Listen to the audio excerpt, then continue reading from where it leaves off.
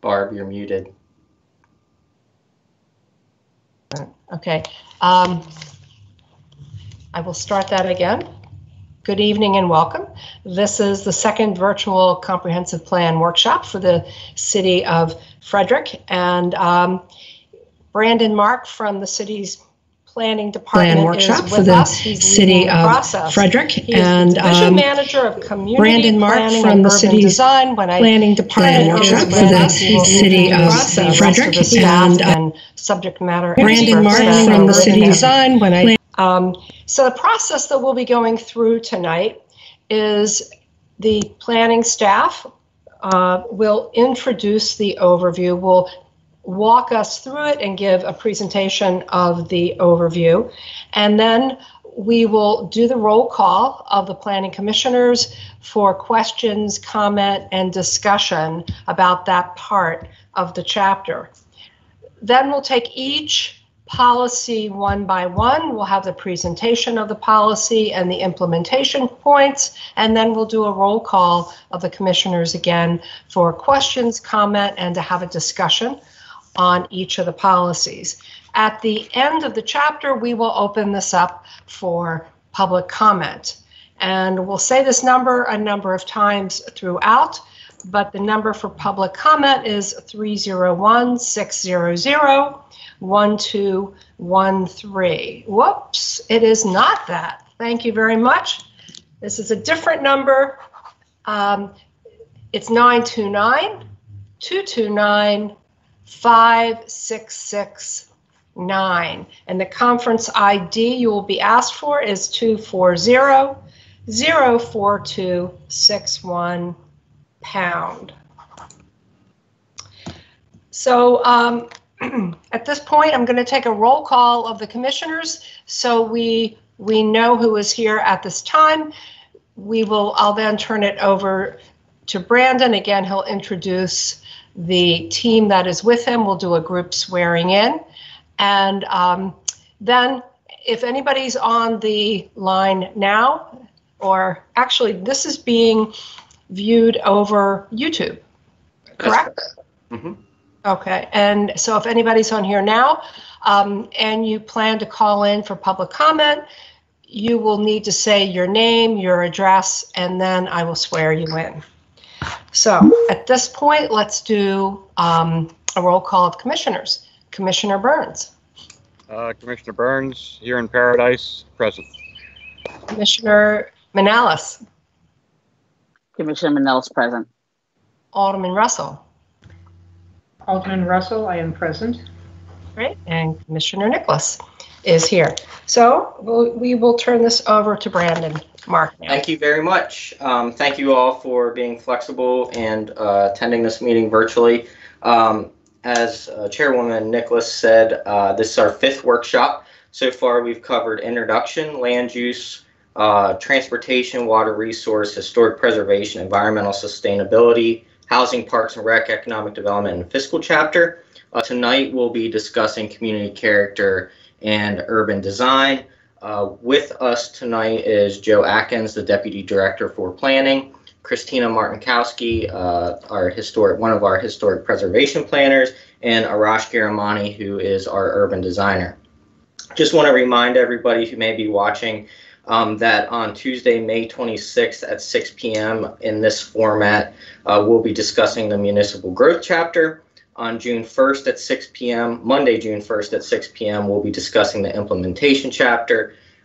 Tuesday, June 9th at 6 p.m., we'll be discussing the roadway classification map.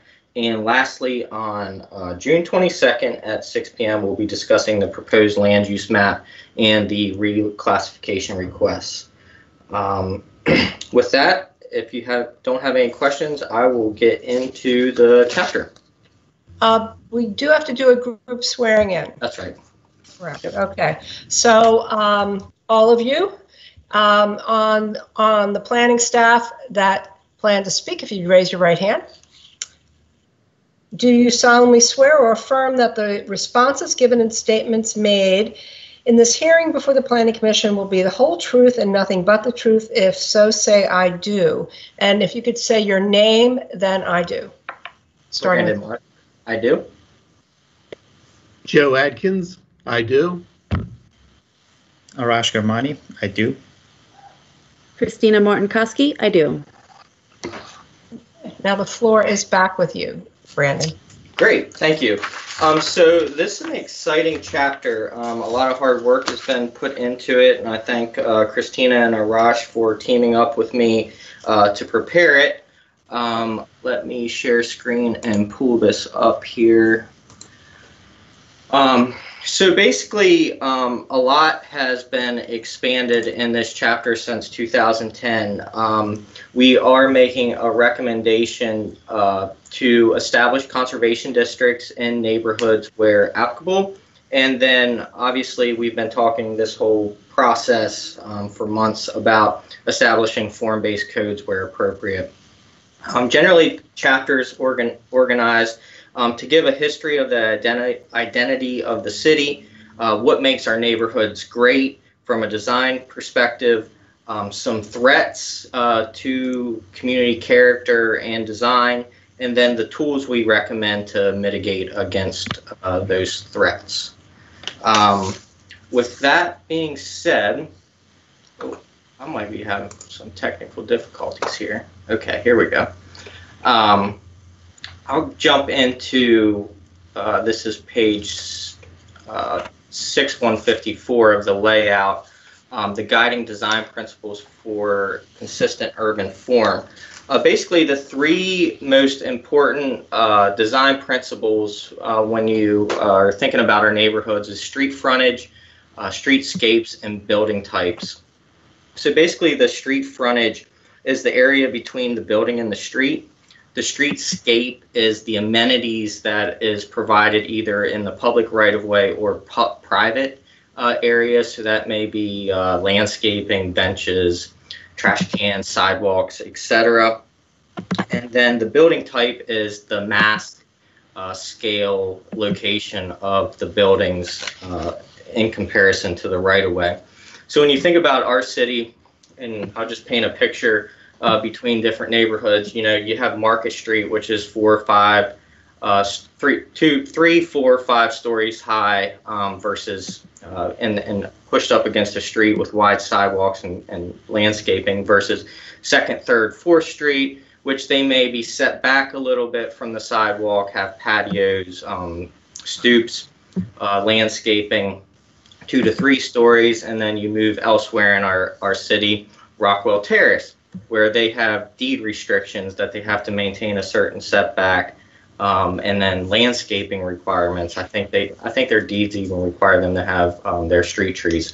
And then other areas, let's think Trail Avenue, where you have 2-story row houses that are set back even further from the street, Dill Avenue, Rosemont Avenue, and Baker Park. All these areas in our city, they're very different in each one of these three design characteristics. So all three are different in street frontage, building type, and streetscape. And they're the three most important when we consider urban design and the character of all of our neighborhoods. Next is architecture. This is less important outside of the historic preservation overlay. This focuses on the individual buildings, so materials, fenestrations, roof lines. Fenestration is the placement of windows, doors, the patterning of those.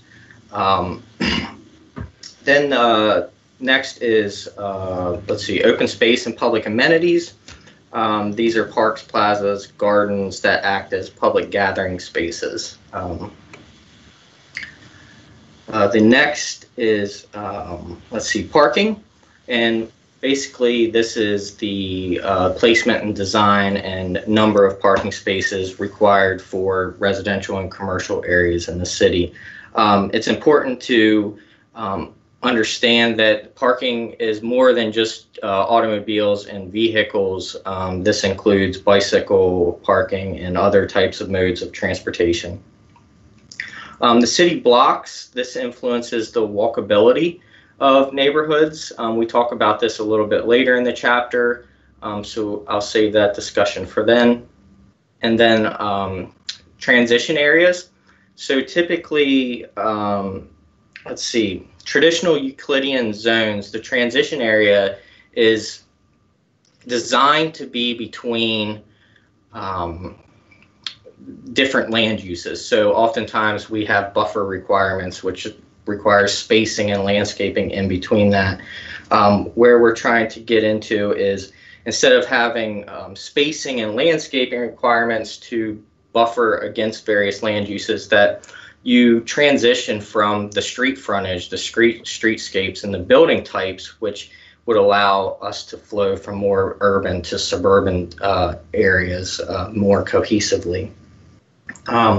Next is neighborhood gateways, and this ties into the land use chapter as well. These are points of interest between neighborhoods and transition areas. So you might have different neighborhood gateways between East Frederick and the Golden Mile, South Market Street, North Market Street, and various areas of the city. And then lastly is skylines and scenic vistas.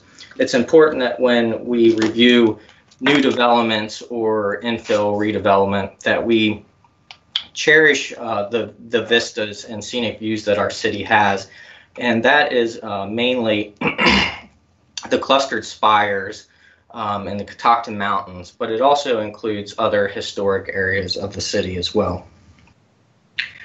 The chapter then goes into considerations for infill development, and this has really been a priority of this plan. We've stressed that we want to concentrate redevelopment and infill development in tier 1, then move to tier 2, which is the areas outside of the current city boundary, but within the Potomac River Water Service Agreement, and then lastly, allow annexations at certain points in the future. So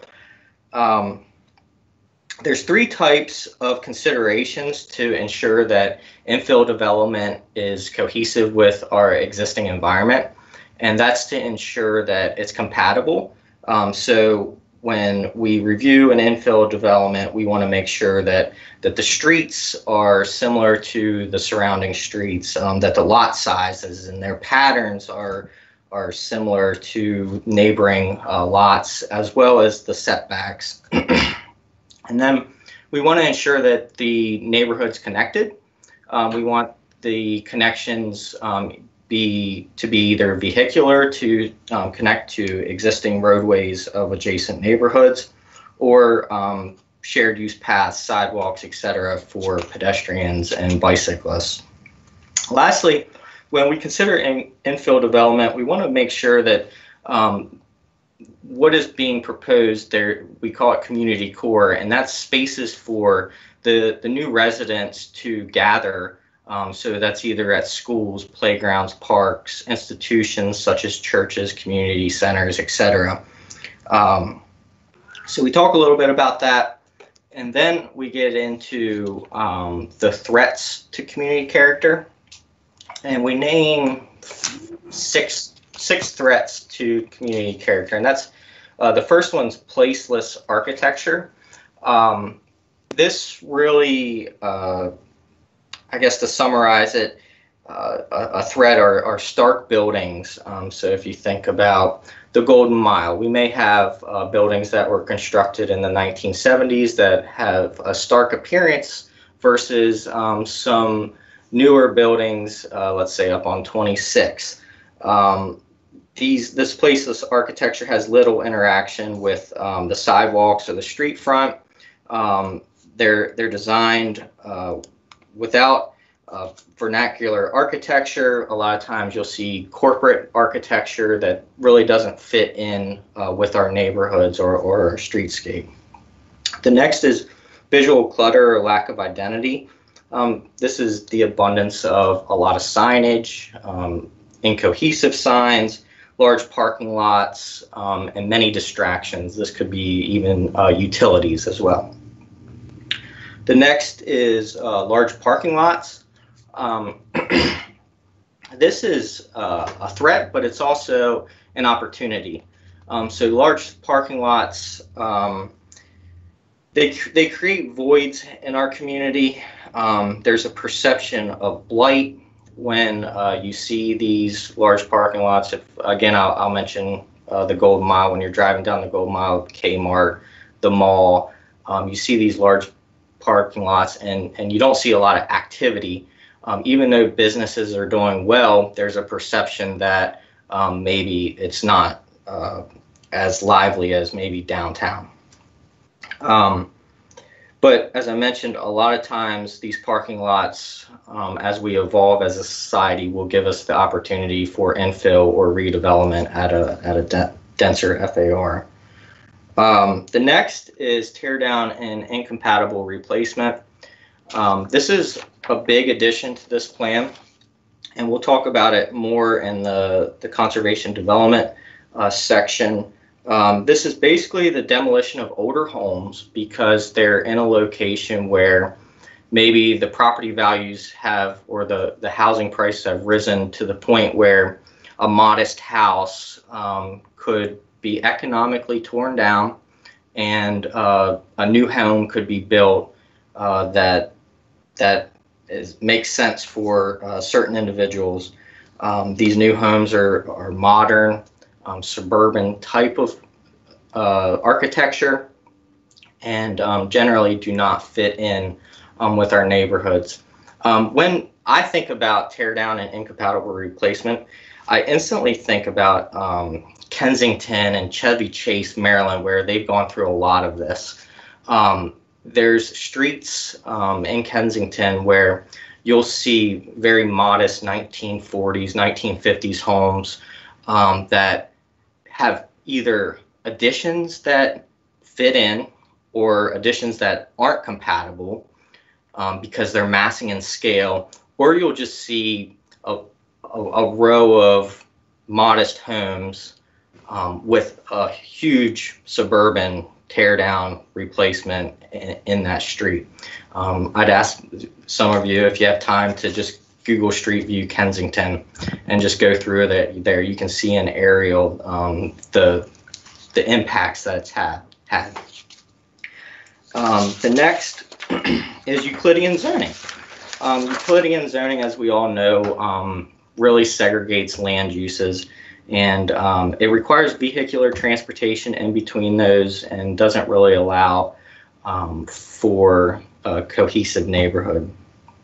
And lastly is inadequate and disconnected transportation options. This is the lack of complete streets, emphasizing automobile travel, heavy peak time traffic, increased infrastructure expenses and liabilities to serve those neighborhoods. When we went through this chapter, obviously we determined some tools that would help us combat or mitigate these threats, and the tools that we proposed are historic districts, which we as a city have one of the best in the states, conservation districts, and form-based code. And we're lucky enough to have Christina here this evening to give us a general history of our historic district and what its advantages are, and then really get into conservation districts and what we're proposing with that as well. So go for it, Christina. Okay, thanks, Brandon. So I guess we want to start off the conversation just acknowledging that historic districts aren't for everywhere, right? It's really reserved for the rare collection of buildings a district or individual lots, a landmark, meet really high criteria for designation.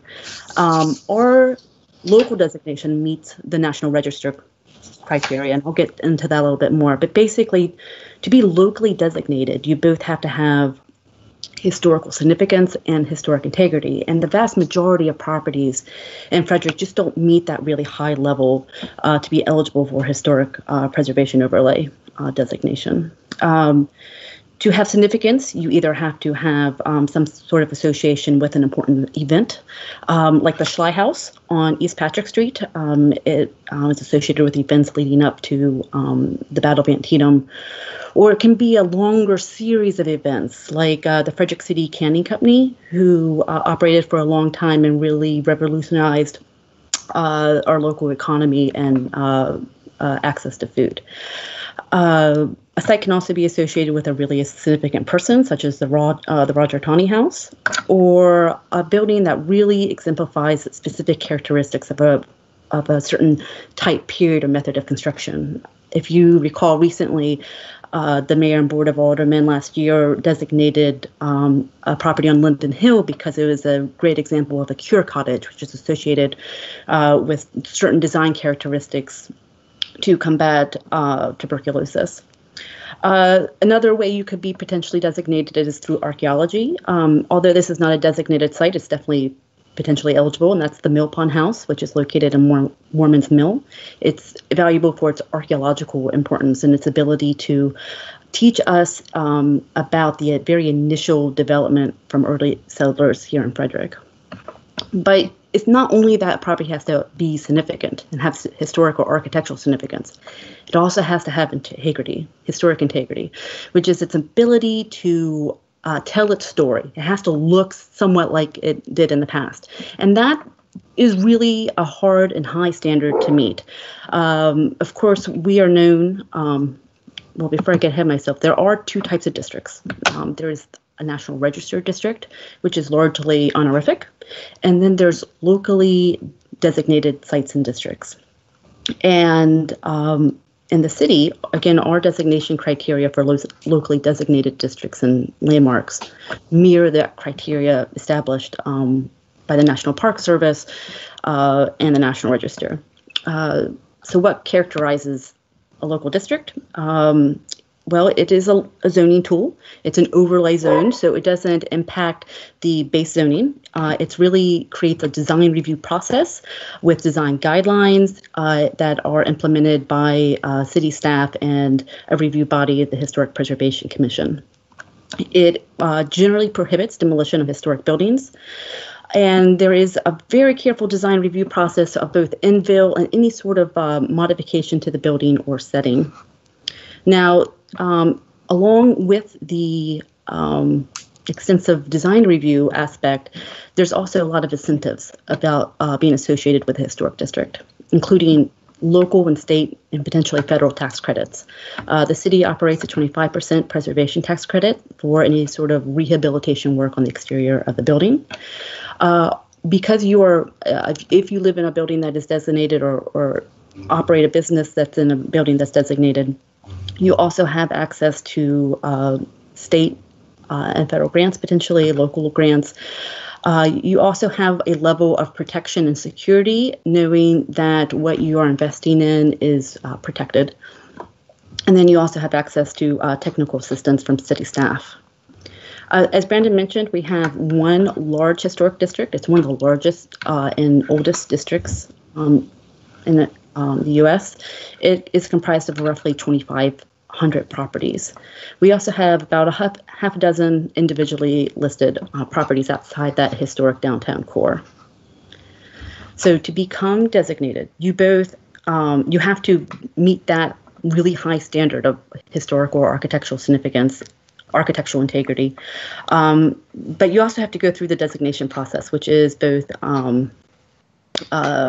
a technical standard, but also a political process.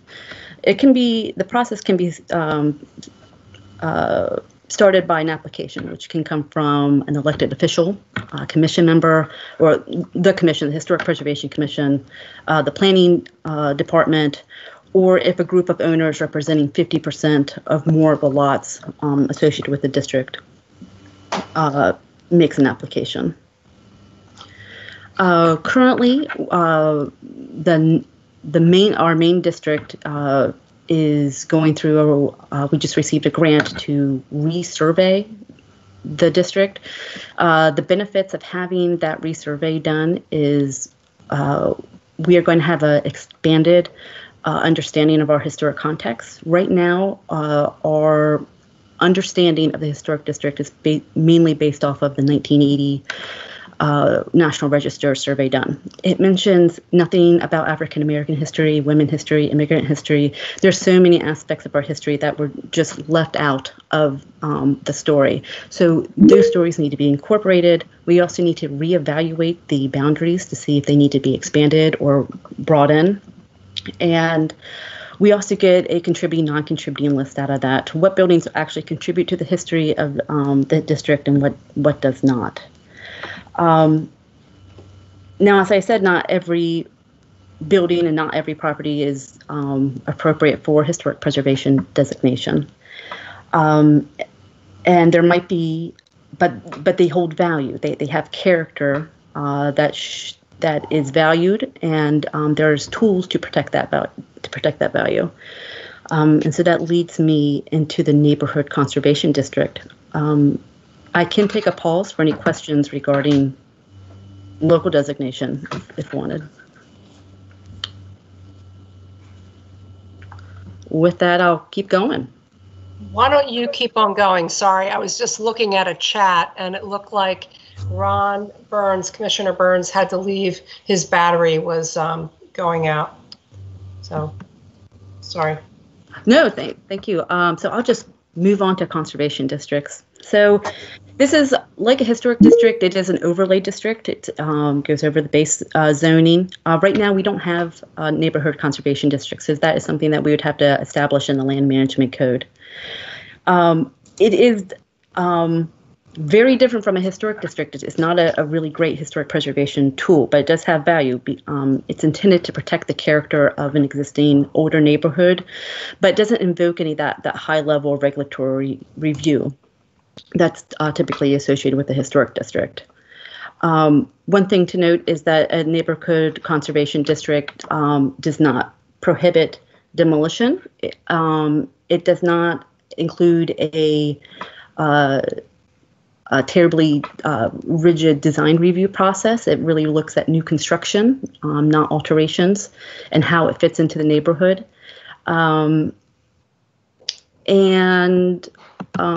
If I didn't mention it, it does not prevent demolition. It just discourages it by creating a standard of what new construction would look like in that existing neighborhood. So a neighborhood conservation district is really should be applied to older developed residential neighborhoods with a distinctive physical characteristic that can be clearly defined. It's not tied to historic significance or integrity like a historic district is. So you don't have to have historic significance or integrity to be a neighborhood conservation district. You just have to have a distinguishable character. Christina. Now, yeah. Alderman Russell here. I'd like to ask a question about that. Can you talk about, I guess, a little bit about what protections it does provide, what standards it does provide, and who is responsible for ensuring those standards are adhered to? Really, really good question.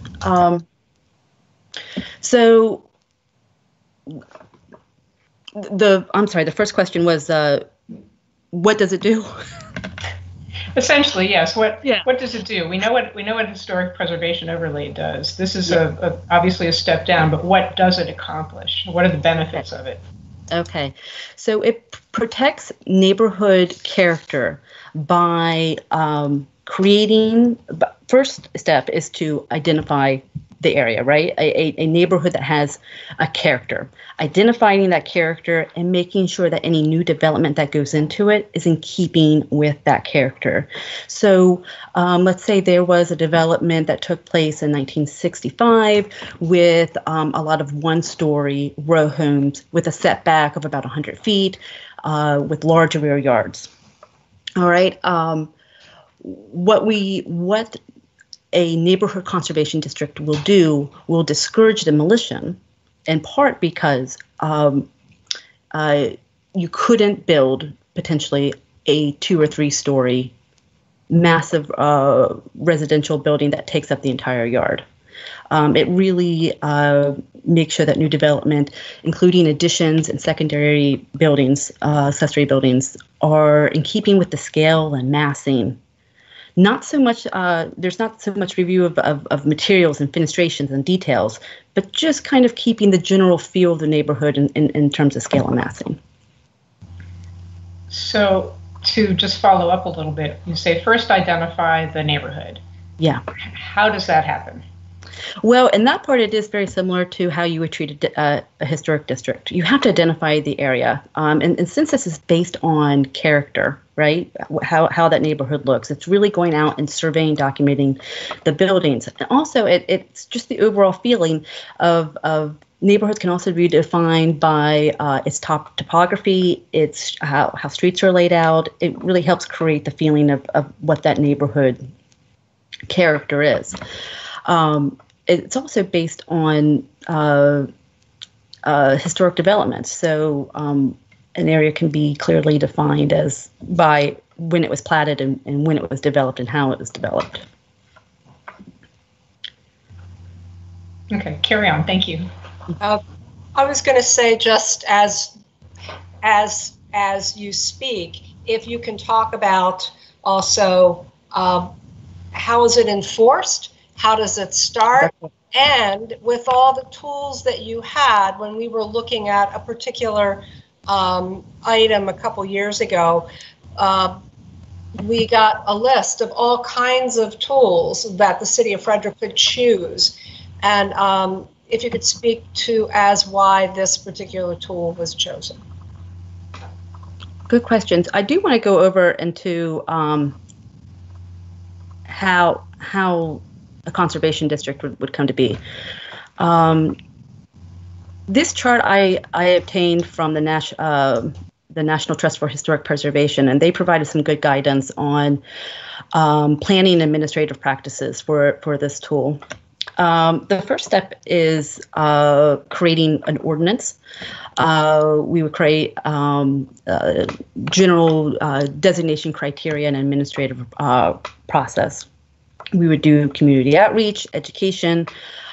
We also talked about maybe creating like a very preliminary blueprint of what design guidelines would look like. They certainly wouldn't look like what you would have in a historic district that's pretty expansive, maybe a 200-page document. Instead, we're looking at a couple-page document. Again, we would move on to neighborhood survey to really identify the neighborhood characteristics, the building inventories, and then presenting that information to the community and getting their feedback so we can prepare an application to designate it and creating the guidelines. Each individual property would be, or each individual overlay district would go through a review process, a designation process for the Planning Commission and the Mayor Board of Aldermen. And then individual ones are done, again, through zoning map amendment.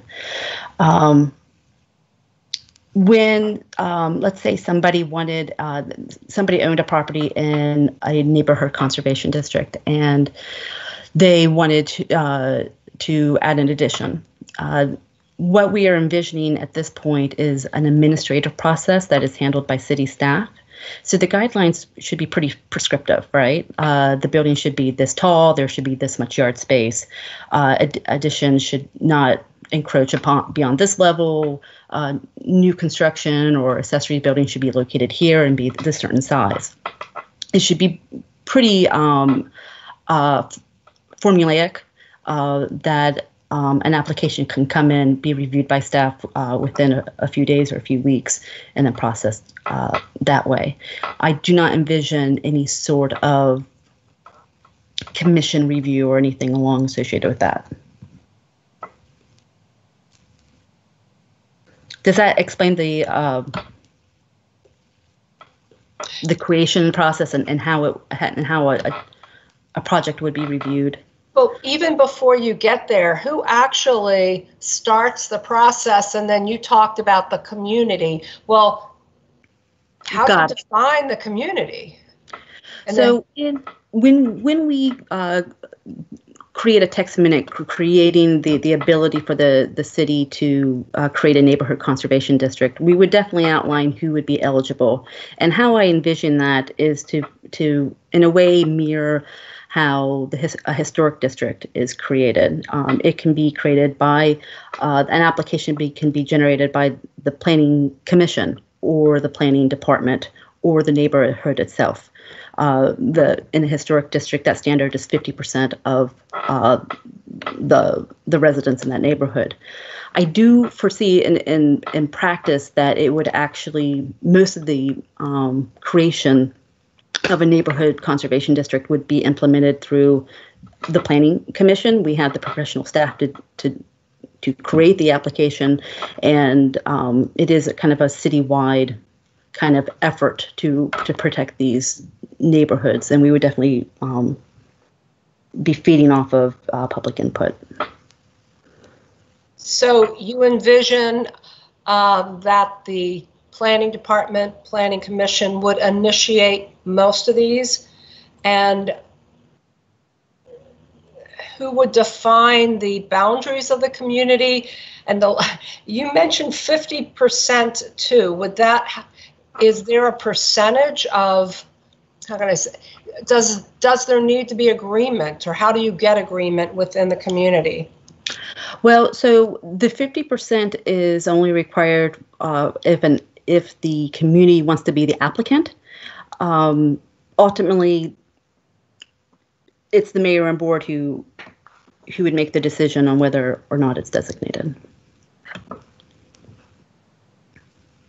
Okay, so applicant can either come from the community or it can come from the planning department. It can come from the city. Yes. And then during that application process, the creation process, that's when the boundaries would be determined and the guidelines be developed. Christina, if I may ask a question. So do you envision the same sort of minimum buy-in from a percentage of the community for it to be able to move forward, just as the HPOs? Or yeah. I do envision, and this is just preliminary conversations, that it would be treated very much the same way of a historic district being created. It doesn't necessarily require buy-in, but we would, or full support of the community, but with a minimal level of design review, a correct design review process, a predictable review process, with creating security for property owners, that when they buy into a neighborhood, that neighborhood will be maintained to a certain degree. I do hope and I do think that we would get a lot of support. The enforcement of these, like with the neighborhood or with the historic overlays, there is a historic preservation committee or commission that reviews those. How does it work with these conservation districts? I'm envisioning this to be the guidelines to be so defined and easy to implement that this could be something that could be reviewed on a staff level. So an application is submitted within a few days or a few weeks, that review process is complete and a permit can be issued. If somebody does not apply for a review process for the neighborhood conservation district, it would be treated the same way as somebody not obtaining a permit or HPC approval. It would be handled through code enforcement or the building department to make sure that's resolved. Would any aspect of these neighborhood or of these conservation districts, would they become code, or do they stay separate from the land management code?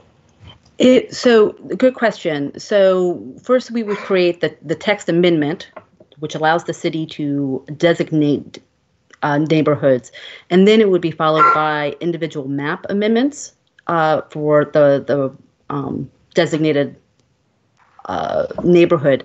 So that would be incorporated into the code, that neighborhood is protected with an overlay. And so you would have to follow all the regulatory review associated with that overlay. I envision it keeping very much with the existing framework that we already have.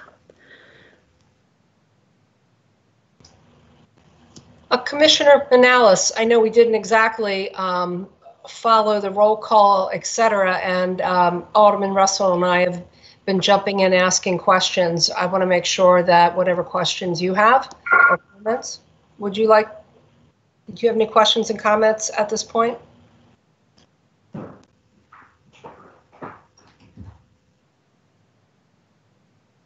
Commissioner Manalis, yeah, I have some, I guess, questions and comments, but not related to that section. So I'm not sure if you want me to go ahead and talk about.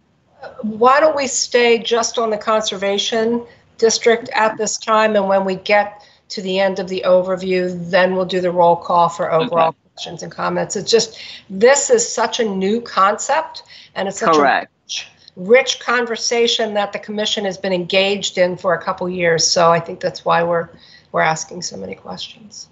So Christina. And so far, Christina has answered any questions that I would have in regards to that section. So Christina, if you want to complete whatever you were going to say then about that. Oh, I think I'm done. And Brandon, are you done taking us through the? No, we have one more tool, and that's the form-based code. So that's the last tool that we introduced in this chapter, and I'm going to share my screen and see if I can double share. Pardon me. So the last tool that we are presenting is the form-based code, and we've discussed this a lot along our journey reviewing this update.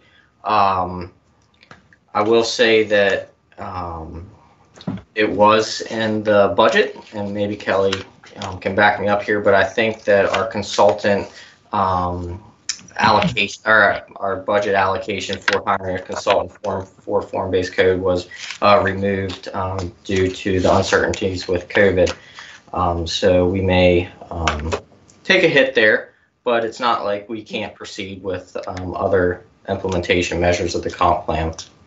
But basically, a form-based code is a type of zoning regulation, just like it's an overlay, where our standard Euclidean zone, you first look at land use, and then you determine the development potential, or the by right development regulations. Form-based code first starts with building form, and then reviews uses secondary, where a lot of different uses, mixture of uses would be permitted.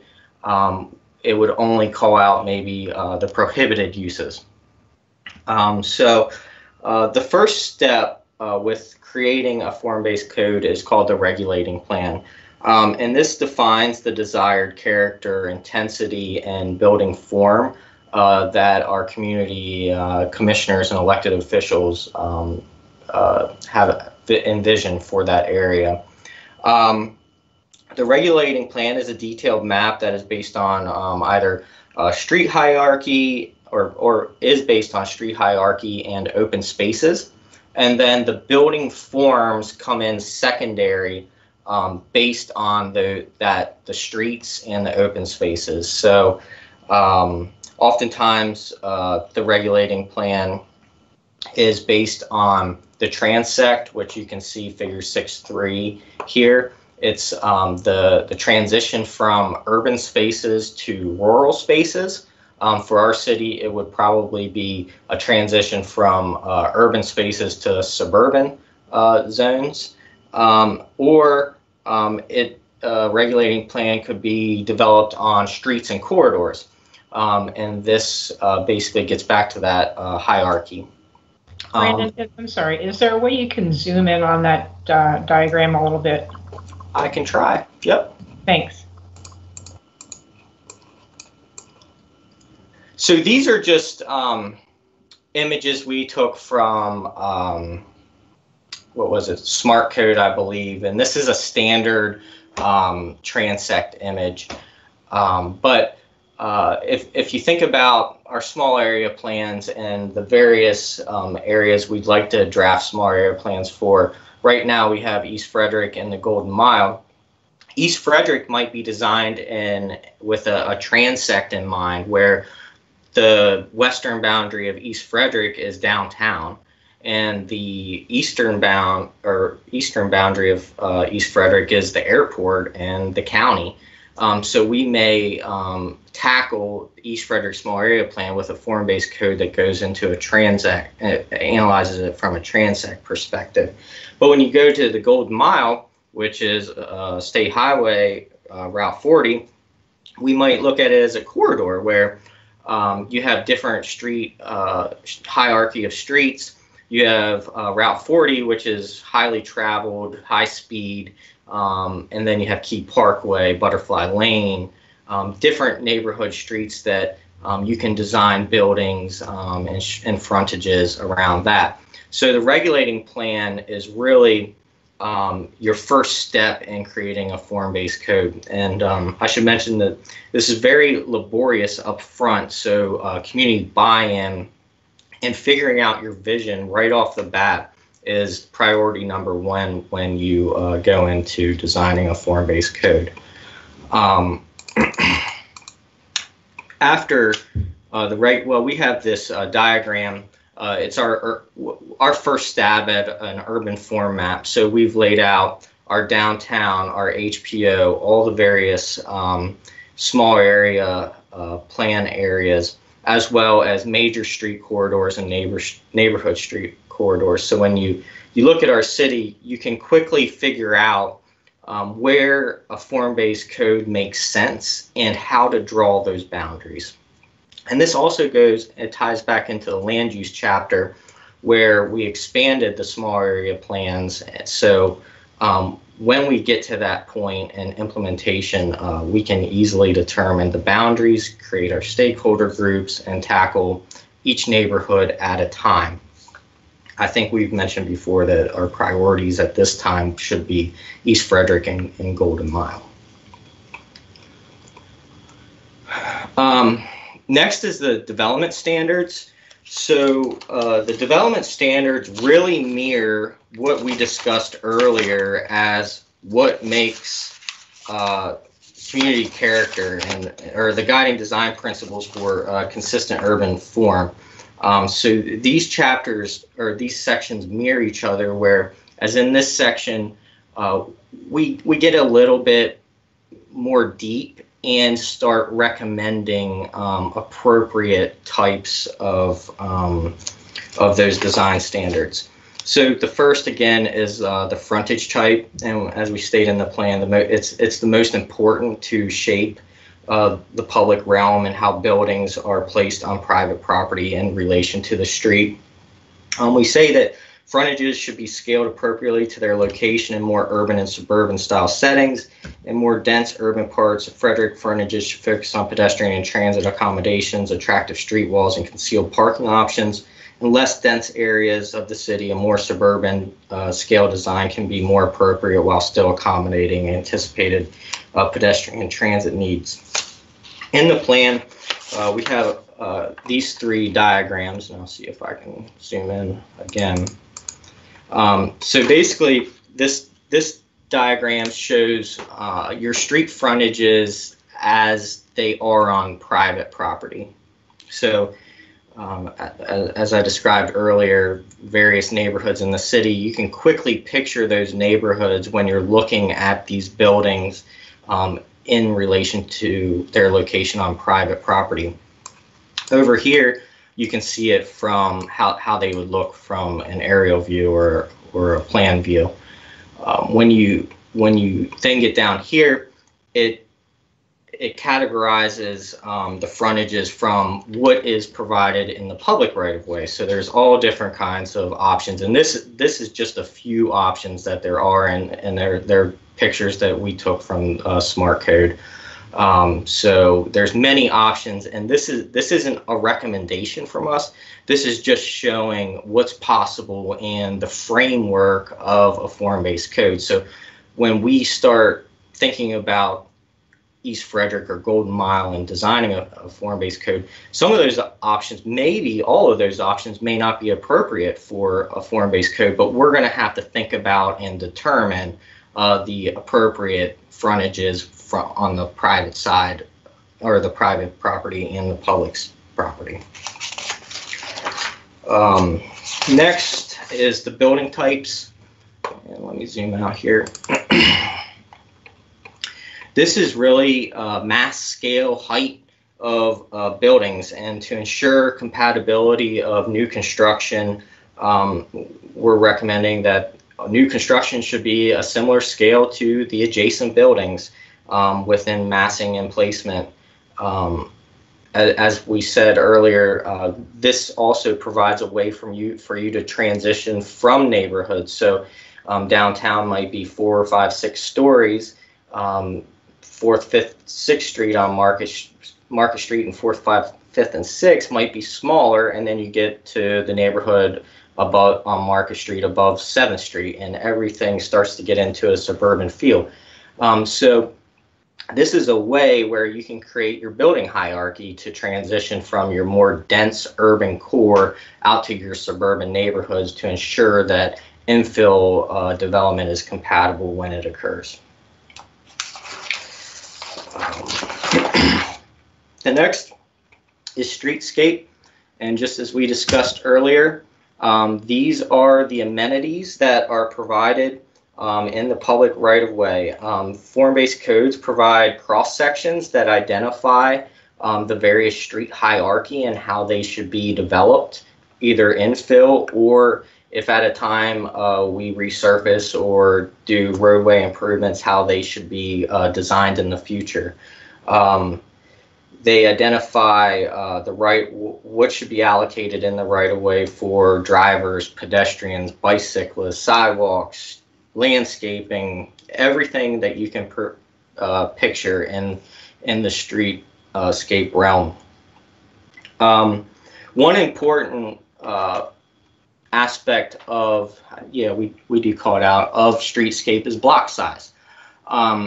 Block size, as I mentioned earlier, determines the walkability of neighborhoods, and a good indicator of how walkable a neighborhood is its the total perimeter of a block, and we call out 1,800 feet. So a block should be 450 feet on 4 sides, or average out to 1,800 feet to provide a good walkable neighborhood.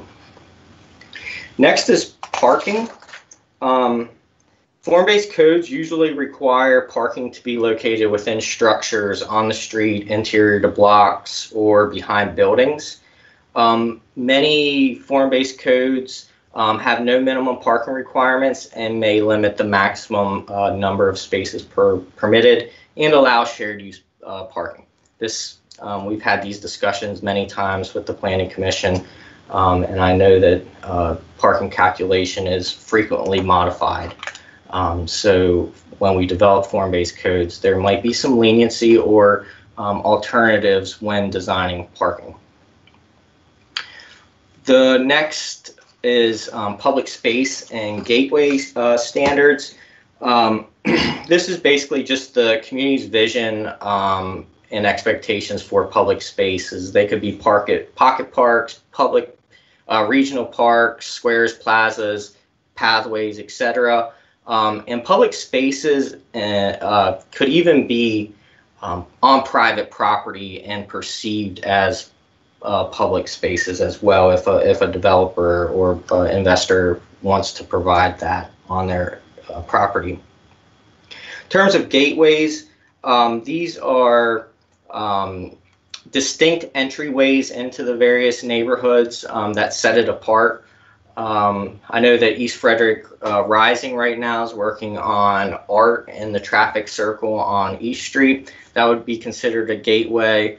Some of our gateways, which this ties back into the land use chapters, are South Market Street, the Golden Mile, North Market Street, Route 26 may have a gateway, East Patrick Street, there may be different gateways. And this is just something for us to think about when making improvements to set apart the transition from us traveling from each neighborhood into our city. Next is the landscape standards.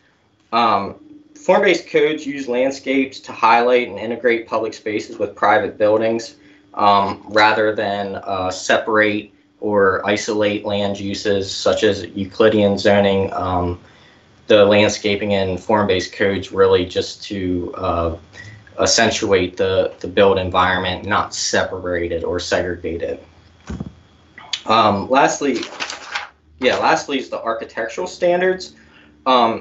They're rarely used in form-based code because it's so prescriptive on the form, the building mass, size, height, etc., that you don't want to get too regulatory in this and allow the private property owner, investor, developer the opportunity to create their own development.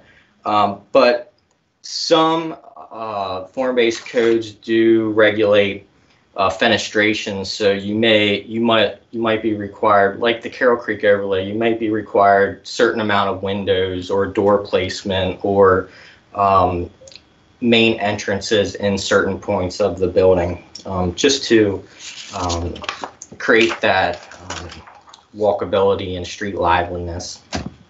The last portion is the administration of a form-based code. Let me catch up to myself here. And the administration of a form-based code, there's so much upfront investment into public input and to studies that the administration oftentimes is through staff level administrative review because it's so prescriptive. However, it can get hybrid where if let's say a developer needs a modification from a certain requirement, they could ask from or for approval of that modification from a development review committee, which may be staff level, or incorporate planning commissioners or elected officials, or they could be required to go straight to the planning commission to get approval of that modification.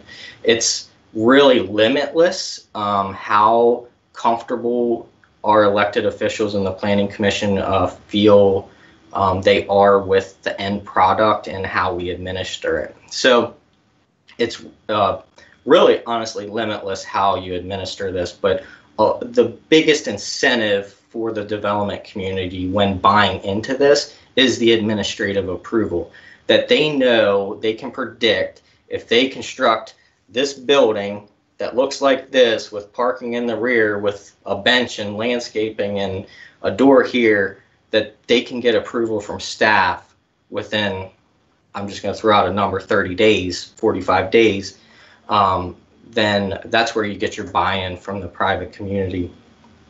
With that wraps up all of the text and general background of this chapter, and we're here to answer any questions. Arash is here as well. This is his expertise, so we're glad to have him here too. So Brandon, just one question quick on form-based code, then I do want to go through the roll call. You were talking last about the administration. Mm-hmm. So this will not be part of the code, right? It's not going to be part of the land management code. Is that right? I didn't hear you say anything about that. This would be extremely similar to conservation districts. It would be approved the same exact way. It would be an overlay district based off of a small area plan. So a small area plan would be the first step, right? And then with our staff, we would most likely need to hire an expert. There's a lot of technical I guess, technical advice we would need in administering a form-based code, not from design and massing and scale, but infrastructure requirements when you think about this, because there's so much upfront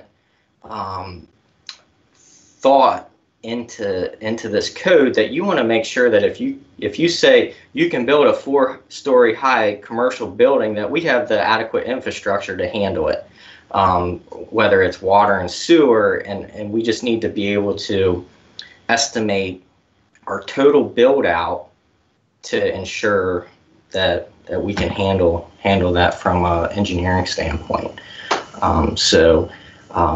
Getting back to your question, that it would happen very similar to conservation district or HPO, where small area plan, form-based code, overlay, integrate into the land management code, land use or zoning map amendment for that boundary. Let me turn this over then to other commissioners, and Commissioner Burns is back on the line. So let's start with you, Commissioner Burns. Yeah, I got about 5% power left, so thank you. Brandon, one question and one comment. A question is, you use the word suburban a lot. What's the range of what you define as suburban? From what level of closeness to urban to closeness to rural? I don't know. I think that's a perception. When I discuss suburban, when we discuss suburban, it's mainly through the transect, right? The urban to suburban. So what's in between there? I think as a city, we're urban, and for the most part, I think some like Clover Ridge, some of the new 1990s subdivisions I would classify as suburban. I really think the distinction becomes, is it pedestrian oriented, and can you meet your needs through like a pedestrian shed?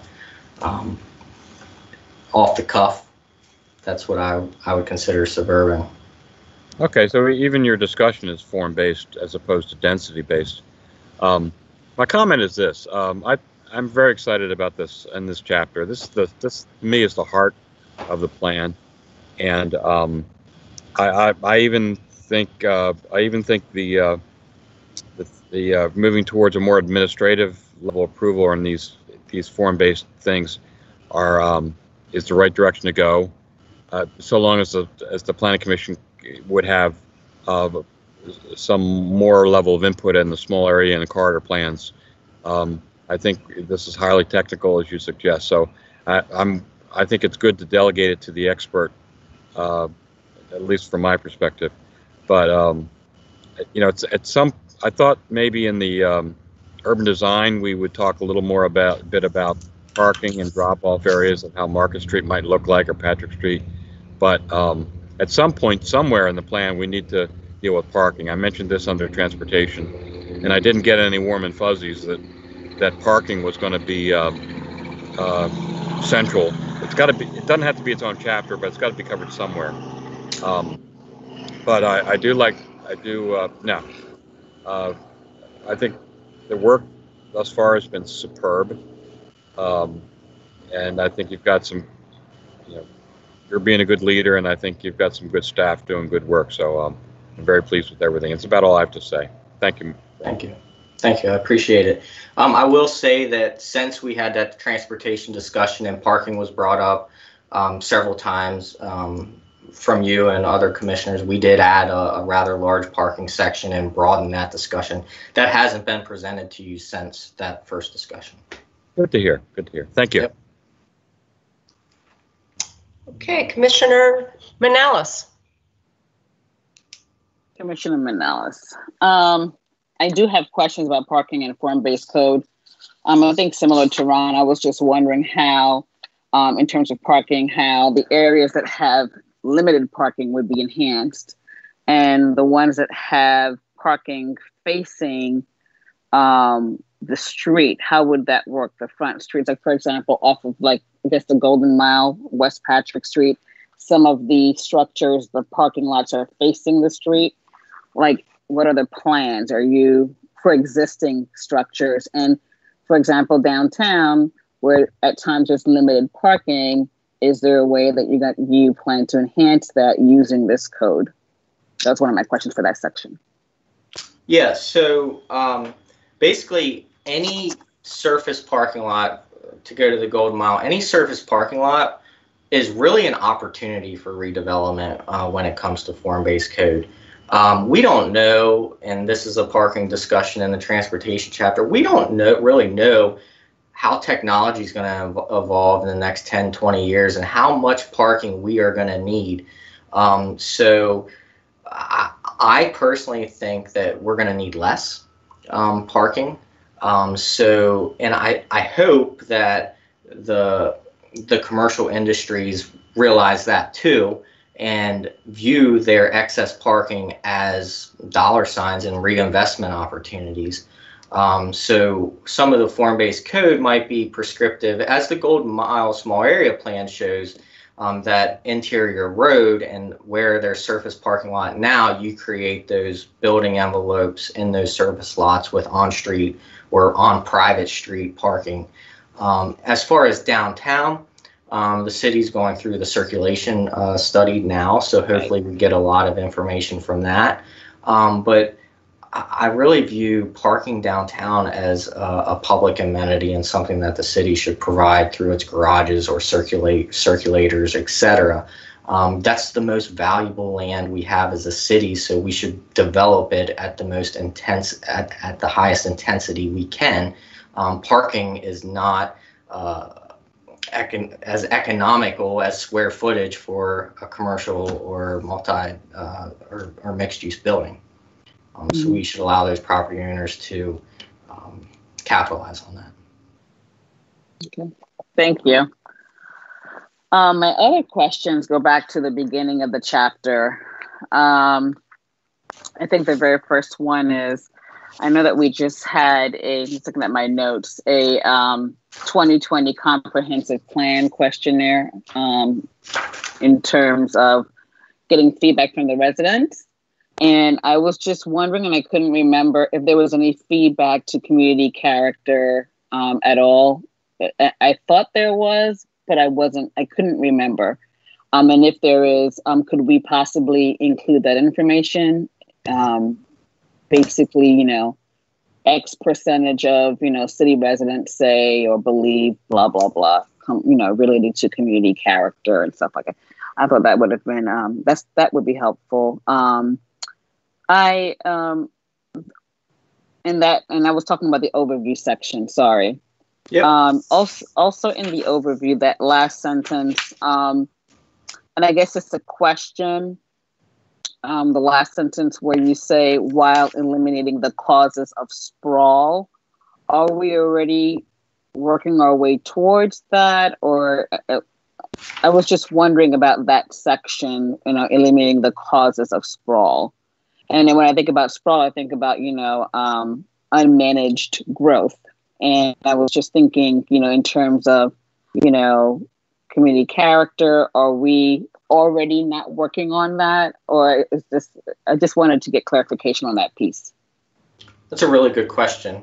And I don't know if I can answer it right off the top of my head, but you're right. Unmanaged growth, urban sprawl. Urban sprawl is also the quality of development as well. So if we can develop, not leapfrogging into the county, right? It's got to be the boundary. If we annex, it has to be connected to the city and contiguous to our current city boundary. I wouldn't consider new development or annexation sprawl, but the perception of that development and the quality of that development could have the sprawl characteristics or a new urban center that's necessary to provide new services for those communities that are already in that part of the city. So that's really where the small area planning process is heading, is to tackle each area of our city and determine what needs are in each quadrant of our city or in each small area of our city, and then design those neighborhoods through form-based codes to provide those services at at a rate that we can service. That's a really good answer. I agree.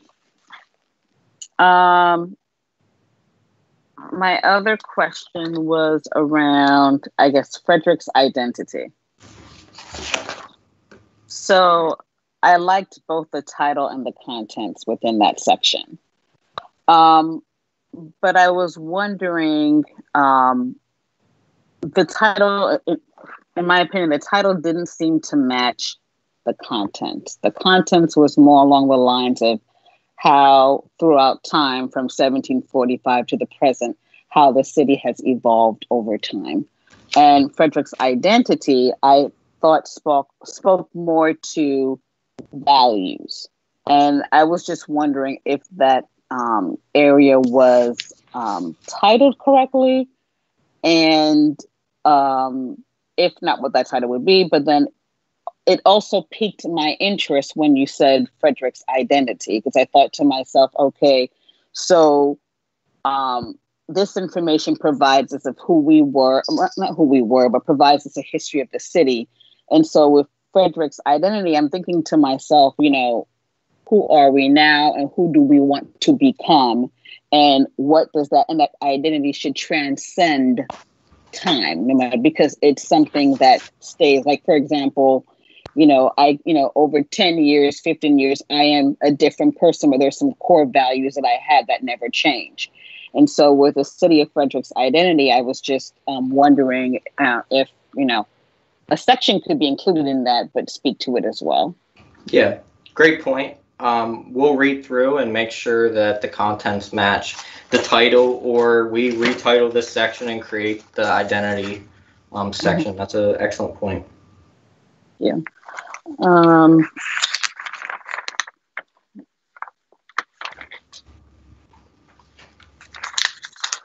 My third comment is threats to the community character. So obviously I'm no planner, but I was wondering, so I saw threats to community character, and I was thinking to myself, these things that are mentioned under here, are they really threats, or are they things that growing cities face from time to time? Because when I think about threats to community character, I'm thinking about homelessness, crime, disease, a slowing economy.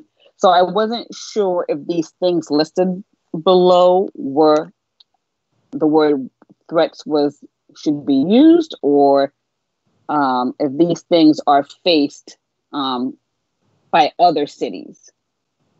So I guess I would answer that, and the threats that you mentioned are more social threats, where this chapter is drafted around the character of our form, the city's environment. We're not concentrating on the social threats here. I'd say that the housing gets into that. Now, a lot of this, planning's so diverse, everything hopefully creates a better social environment for our residents. But this was more our built environment, the character of our built environment, not social aspect. Okay. And that was it. That was all my questions, at least for this section. Thank you. Mm-hmm. Alderman Russell. Alderman Russell here. What great questions you all have been asking, and Commissioner Manalas particularly. Those are really fantastic observations. You actually used a word. You said evolution, or that you have evolved. So maybe the word is evolution instead of identity. But I thought that those were really important points.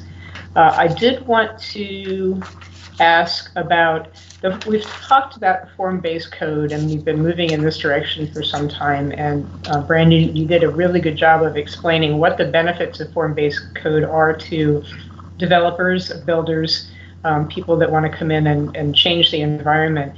can you give me a little feedback on the benefit to the existing community and the existing residents, what form-based code means for them? Sure.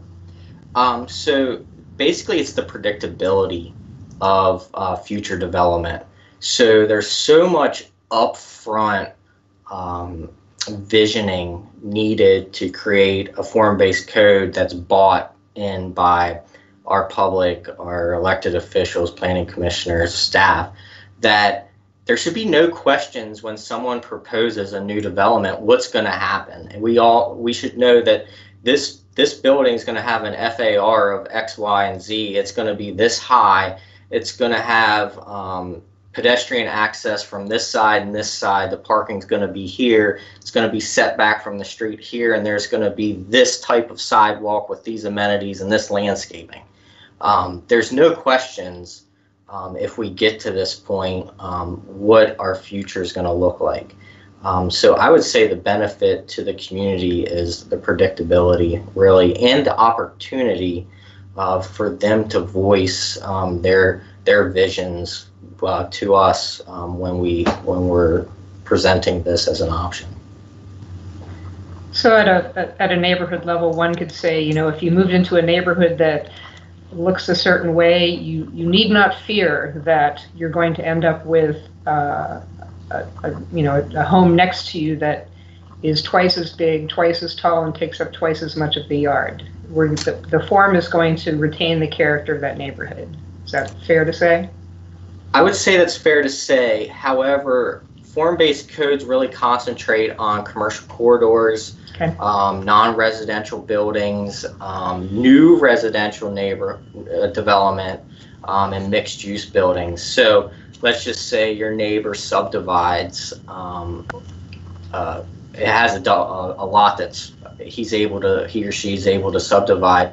Hopefully, the form-based code is prescriptive enough that says, here's your building envelope, but it might be, you know, whatever's determined. It could be 2 to 4 stories with a setback of, you know, a maximum setback of 5 feet or 10 feet. So there's more predictability with it, but I would say form-based code, its main benefits are for non-residential or new residential infill development. Okay, so as a follow-up to that, I guess, you know, we were talking about different tools to preserve neighborhoods, and we have the HPO, we're talking about conservation districts. It sounds like a conservation district is probably the best tool for a neighborhood to retain its character. Okay. I would agree with that. Yes. Okay, and I'm very can't imagine how excited I am about, you know, moving this concept forward,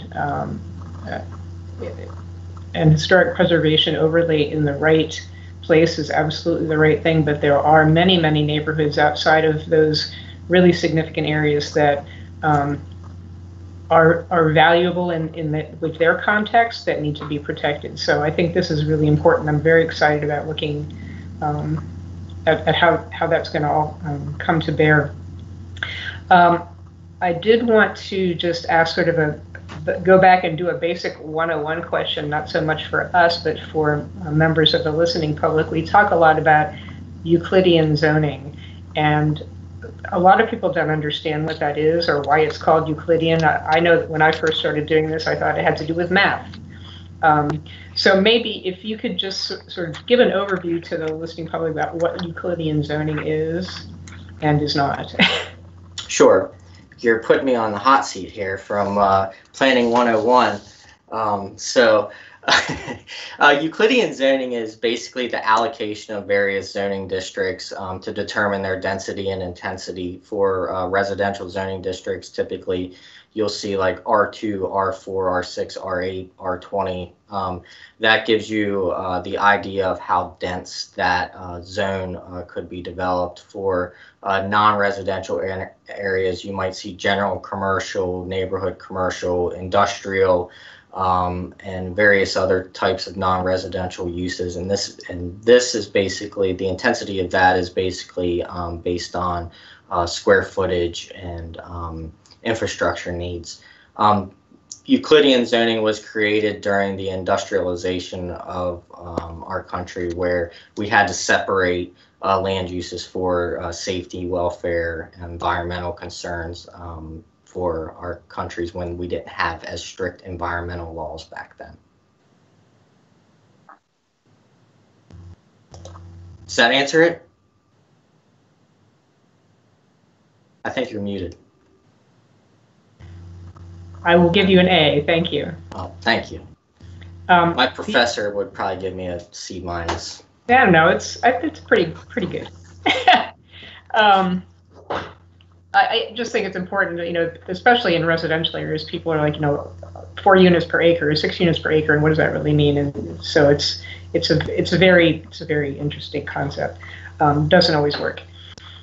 The other thing I just wanted to mention, we were all talking about sprawl and annexations and new development, and that if the city chooses to, or if actually a property owner chooses or wants to come into the city and wants to be annexed, because that's how we do it. We don't go out and grab and pull land in. We annex land when landowners ask to be part of the city.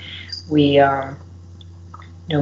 get certain benefits out of that we negotiate.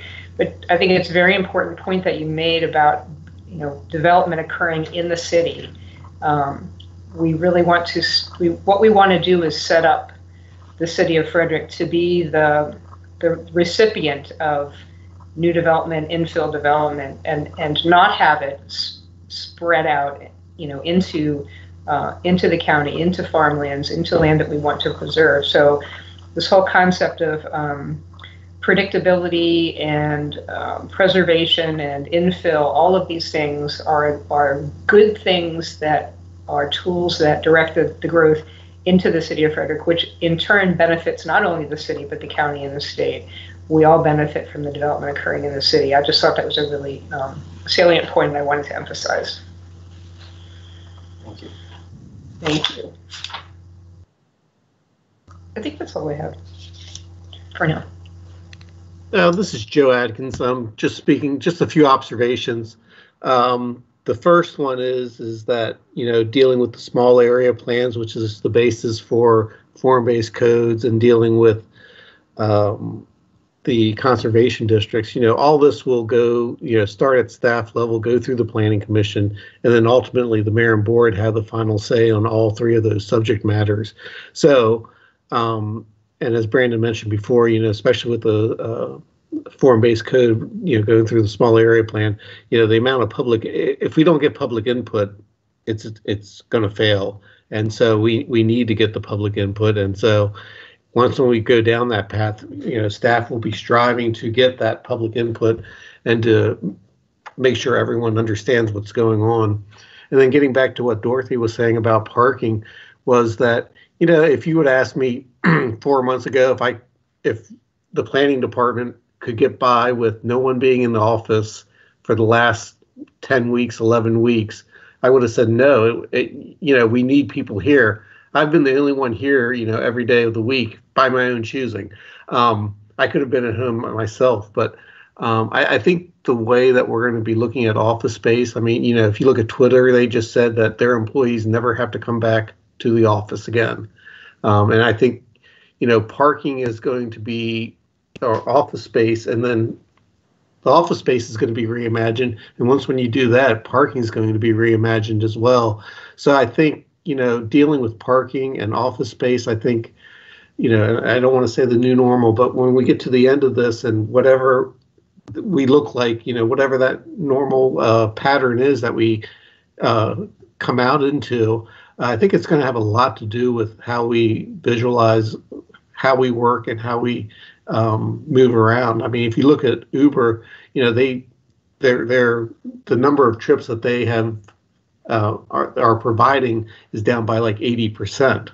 And if you look at Amazon, their sales are probably up by 80%, would be my guess. So I think parking and office space are going to have a big impact on how we look at the city. And I think when we get through this and through the comprehensive plan, we'll have a better understanding of it all. Thanks, Joe. That was really helpful.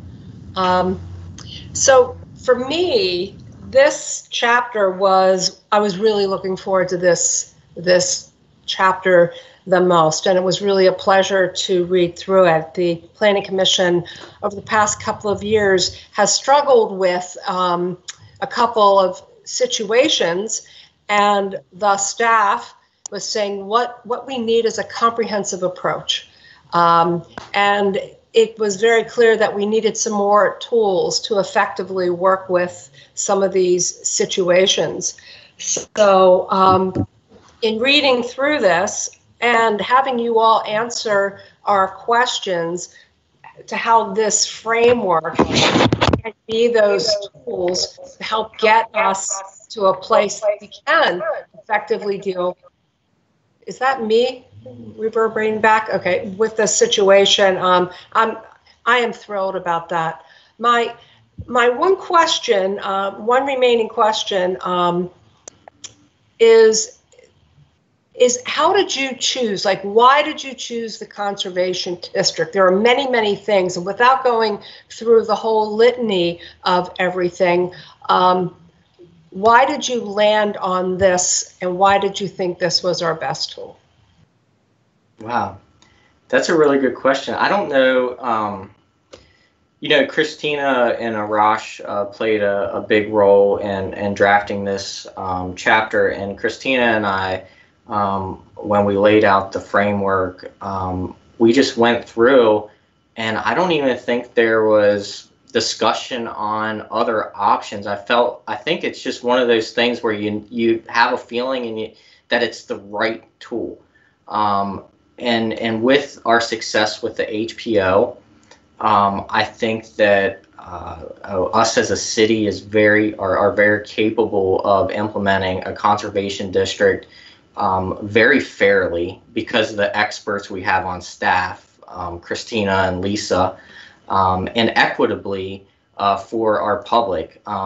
This is no doubt going to be something that we're going to get a lot of feedback from, both spectrums.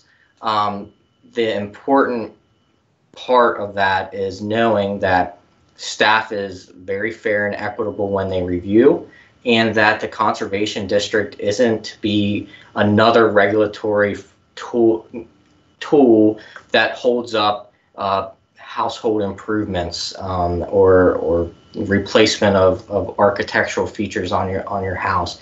It's mainly there to ensure that property values are preserved and enhanced, and that new development and additions are compatible with the neighborhood. I don't know of any other tool that would be so fair to the public and not. And when I say regulatory, a new regulation that would be so flexible and allowing investment on private property and reconstruction of or additions to existing dwellings. I don't know if Christina wants to jump in. She is our expert on the conservation districts, but I always felt that conservation districts was the only option and the right choice. Yeah, I think Brandon answered that very well. So thanks for those comments. The only thing I will add that is I scoured different tools and overlays that could be potentially be used to address community character, and I really didn't find anything that could address the issues that Frederick is facing, other than neighborhood conservation districts that to incorporate into our existing toolkit. Thank you. Before we go on to the policies, I was Madam going Chair. to say, what other? Yeah, questions. Yeah, Alderman Russell here. I just wanted to comment that the concept of conservation districts in the city of Frederick has been discussed by staff and by neighborhoods for over a decade. Since a particular neighborhood tried to get a historic preservation overlay, There was a lot of discussion and research starting back then about what would work well for the city of Frederick. So I have every confidence that it's not just that it feels right and it looks like the right tool, but the fact that it has been researched and evaluated over at least the last 10 years as, you know, what we can do in addition to historic preservation to preserve our neighborhoods. I'm very confident that staff has done a really deep dive into this and has made a great recommendation. Great, that is good to know. I was not aware of that. Other commissioners, any other, let's say Commissioner Burns, any other comments or questions?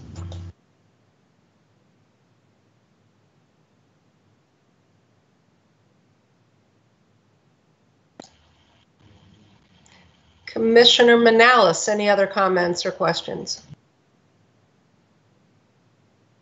Commissioner Manalis, no other questions or comments.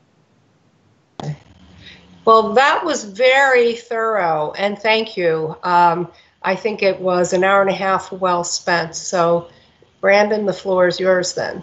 All right, thank you. I'll share my screen on our policies. I would like to note that when you're, and this may be a good time for me to ask feedback on this as well. When you're looking at your PDF of the laid out version, you only see the main policies. So if you look here, let me share.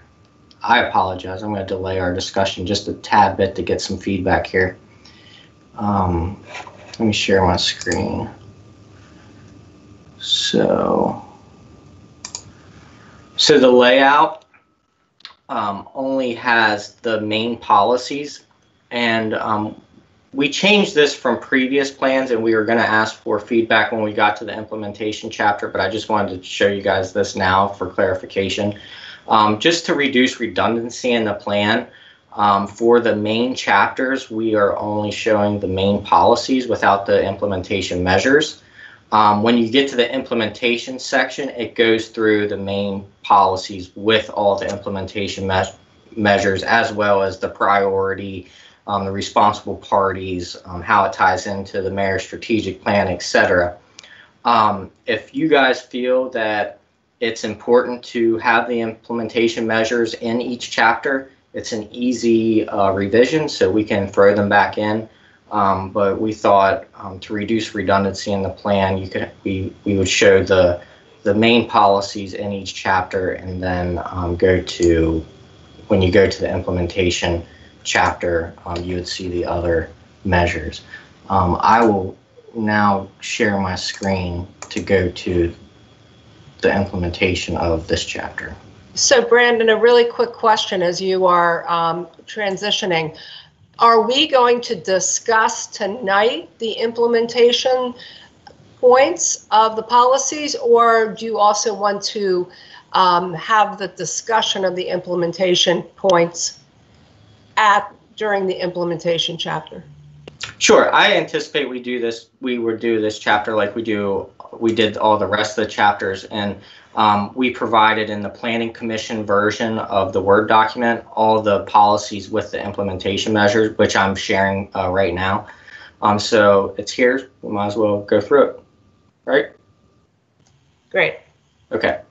So policy 1 is define area planning sectors in order to identify, preserve, and promote existing neighborhood physical characteristics. The implementation measures for that are establish small area plans to provide specific development guidance for the adoption of form-based codes, establish objectives for each sector to focus on placemaking through the built environment and flexibility to accommodate many land uses. This includes identify the physical, built, and natural characteristics and qualities to define the existing sections of the city that should be retained and used to enhance new development. Encourage compatible design standards and uses in neighborhoods to establish visual diversity and community that complements the neighborhood's character and needs. Lastly, design public roadways and right-of-ways for efficient and comfortable experience for all users and modes while balancing operational and maintenance expenses. I should note that all these policies basically give the framework to establish conservation districts or form-based codes. So it's basically just a step-by-step on how we would implement those two measures with some other policies in there that we can use when reviewing development review applications or making other decisions. Policy 2, support creative. Yes. And then we had said that we would talk about each policy separately. Sorry. Yep, when we talked earlier today. Commissioner Burns is not on the line. I do not see him in the meeting. So we will go to Commissioner Manalis.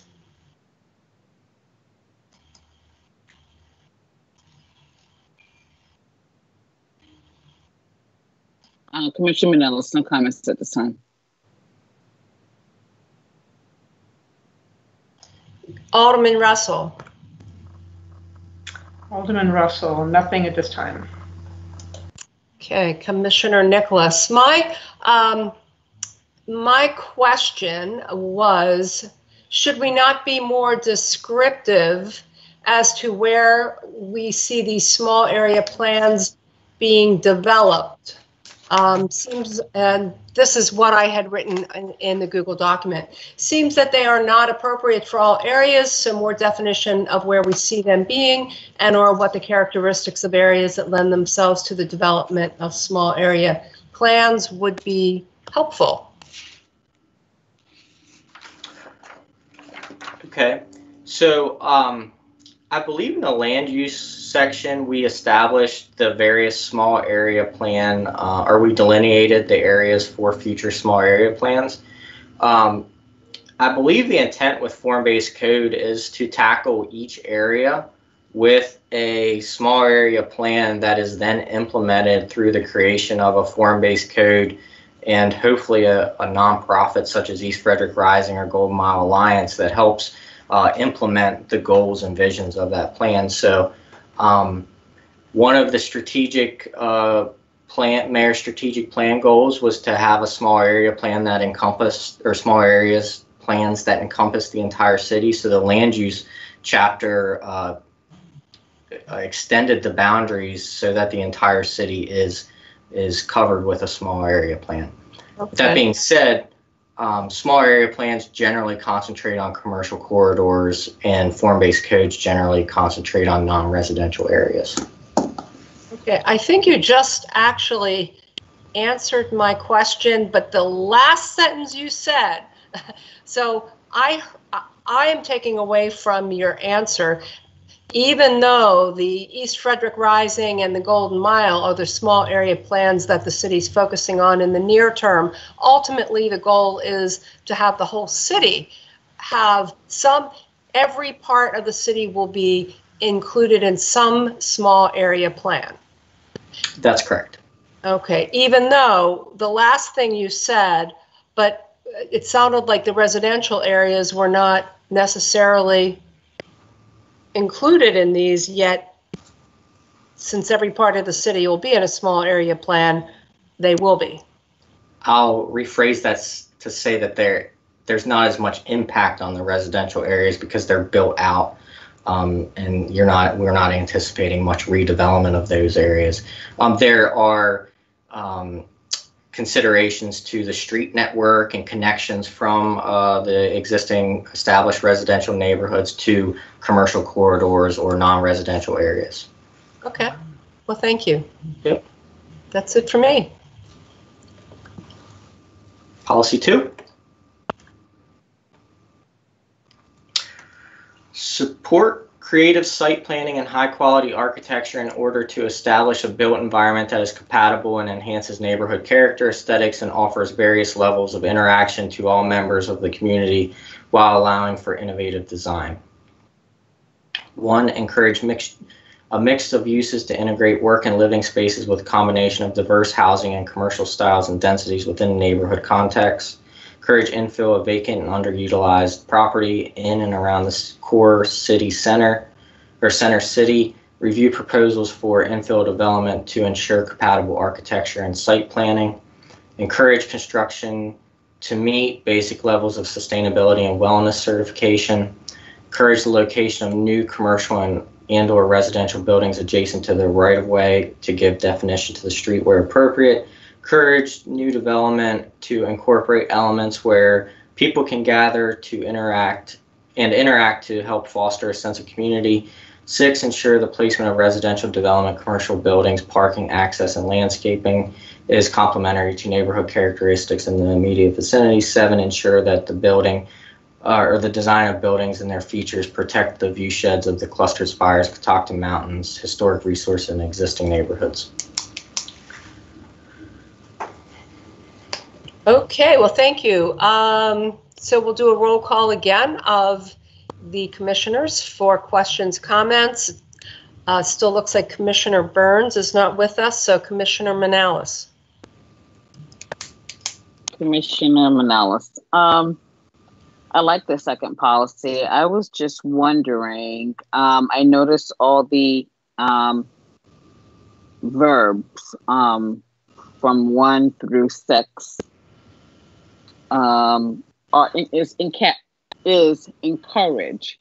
And I was just wondering, how would that be implemented? How would you encourage that? How would you encourage some of these implementations? So that's a good question. It's a tough question. I think for 2, we can do everything we can to encourage infill vacant or underutilized properties, perhaps develop incentives, etc. But we can't force the hand of these property owners to do that. Same with 3.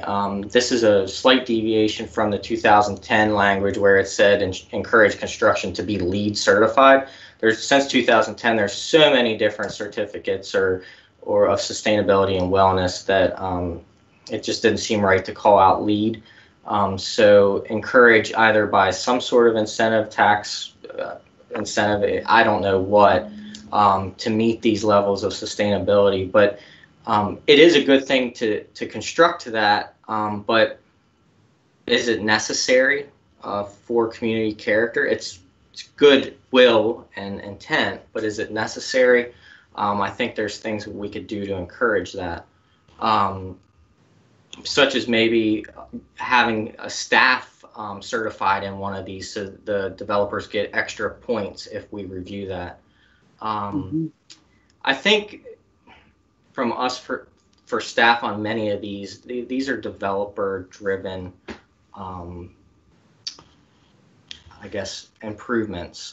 The last one is ensure. We certainly have, or number 7 is ensure. We certainly have a role to play in preserving those view sheds. I hope that answers. That was a tough question. It does answer, and I guess maybe some type of policy may play a part in this as well. I don't know, but I thought that policy number 2 was good. And number 3, I think it's a typo. It's an extra O. Yes, I realized that when I was reading it. Thank you. Yep. Fight the good fight for policy 2.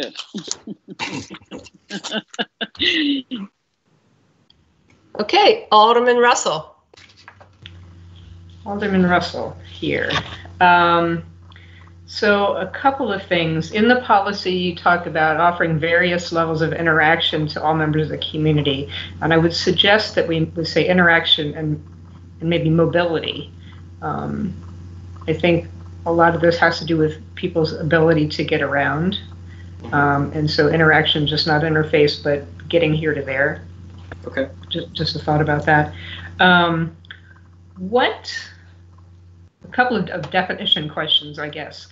One is we have clustered spires as a capitalized thing, and we all kind of know what it is, but it's not really a thing. So, do we need to define what it is we're talking about? The view shed of the steeples downtown, or not everybody's going to know what a clustered spires is, and it's not really a designated thing.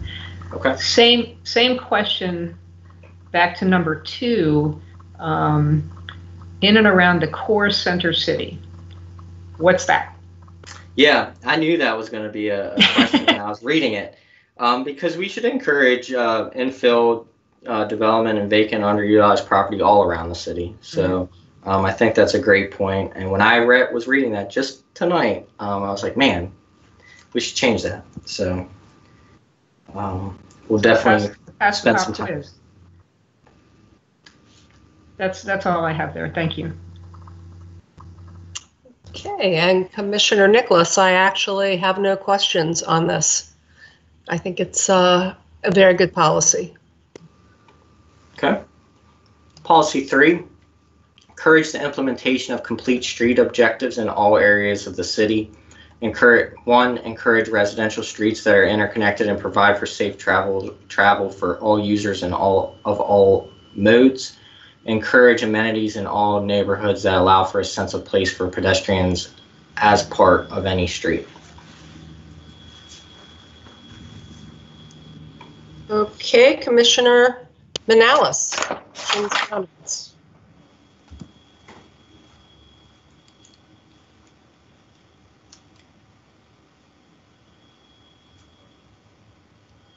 Commissioner Manalis, I don't think I have any comments about policy 3, though I am looking at number 1 right now, and I'm just wondering,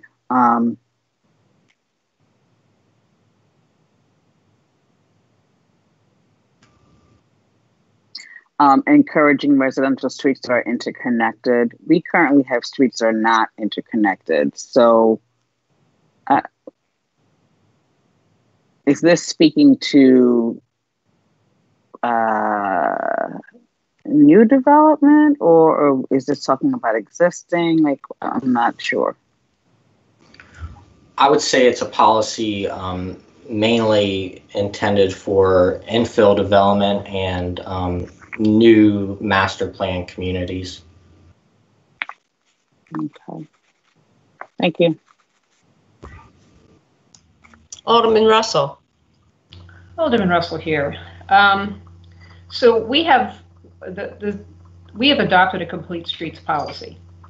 We have there's a cat in the background. We have been working on standard city details that implement that complete streets policy. So I think it's important that we be emphatic about this. This is not something that we encourage. This is something that we require. Complete streets are the way we have to go in the future. And so I would suggest that we're more emphatic there, that rather than just saying encourage residential streets, we want all streets to be interconnected as moving forward, be they, commercial, mixed use, etc.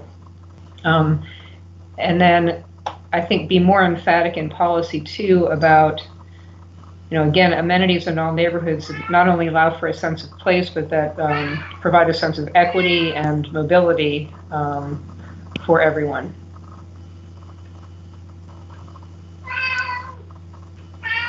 Okay. I think those are excellent comments, and I'm smiling here because on this one, on implementation number 1 under here, when I was going through this on Sunday, this is where the word encouraged, I got stopped. And I kept coming back to it. And I did that exercise of writing down words, and require was the one I actually circled. And it sounded like that is exactly what we heard Alderman Russell say. So, and I think Alderman Russell really expounded upon this in an excellent way that underscored why encourage is not strong enough. Got it. Okay, so I guess policy 4. Okay. Design light industrial areas to complement the community's image and the visual aesthetics of adjacent neighborhoods. 1, encourage the integration of light industrial type uses that have experienced technological advancements to be less disturbing, or to be less such disturbing to locate in areas that complement the neighborhood uses. Require the use of building materials that minimize visual contrast between the structure and surrounding neighborhoods. Promote four-sided architecture with appropriate landscape buffering in industrial areas. Promote the use of energy-efficient construction materials in industrial areas.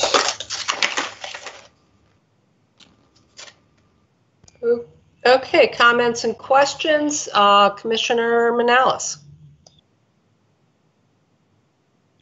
Commissioner Manelis, number 3. I was just curious as why the word promote was chosen for number 3.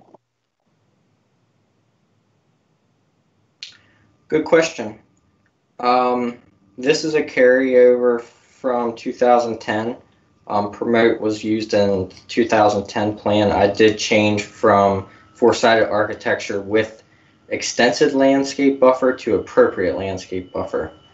Mm-hmm. So if you guys feel that there's a word that's more appropriate, then we can revise that. Okay, that was my only question. Alderman Russell.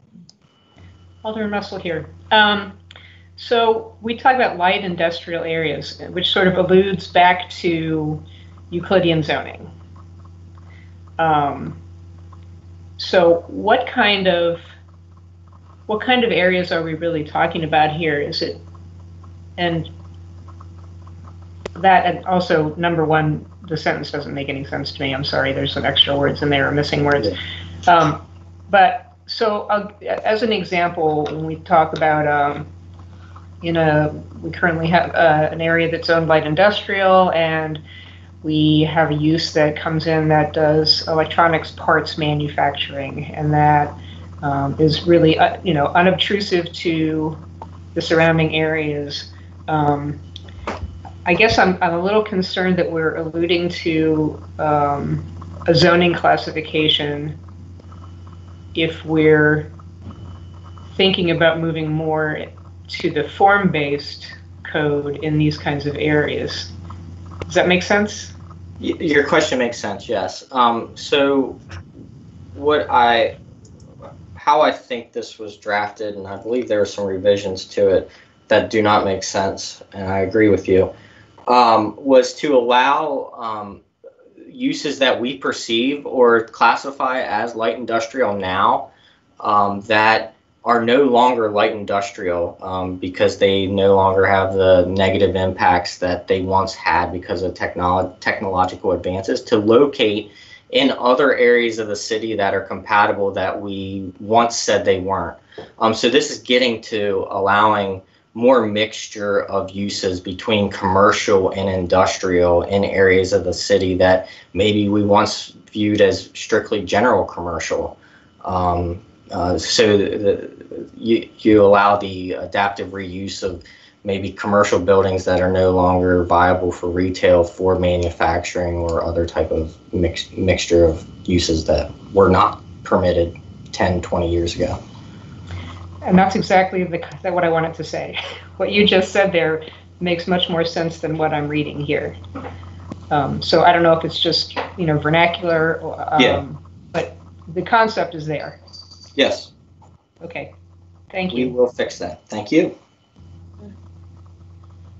And Commissioner Nicholas here, implementation number 1. I think when I was reading it through, I couldn't make sense of that first sentence either, with or without the word such. I think I suggested taking the word such out, but I wasn't even sure what it was trying to say. So less such disturbing, but it sounds like we just had a conversation and you're going to reword that entire. I will reword it. I'm pretty sure it got revised and I probably accepted it without reading it much. And something happened there, but I take blame. Something happened there. Okay. Sounds good. There's no blame. This is a draft. Exactly. And in the Google Docs, it's like everybody's got their hands in the mixing bowl. All right. All right, 5. The city's capital improvement projects shall make a positive contribution to the city's character. 1, ensure that city buildings and community facilities contribute to neighborhoods with appropriate site design and quality architecture. 2, incorporate the comprehensive bicycle plan into the design and construction phase of applicable capital improvement plans. Okay. Commissioner Manelis, comments, questions? No question or comment. Alderman Russell. Alderman Russell. I agree that they shall make a positive contribution. I feel that there's something missing here, but I'm not quite sure what it is.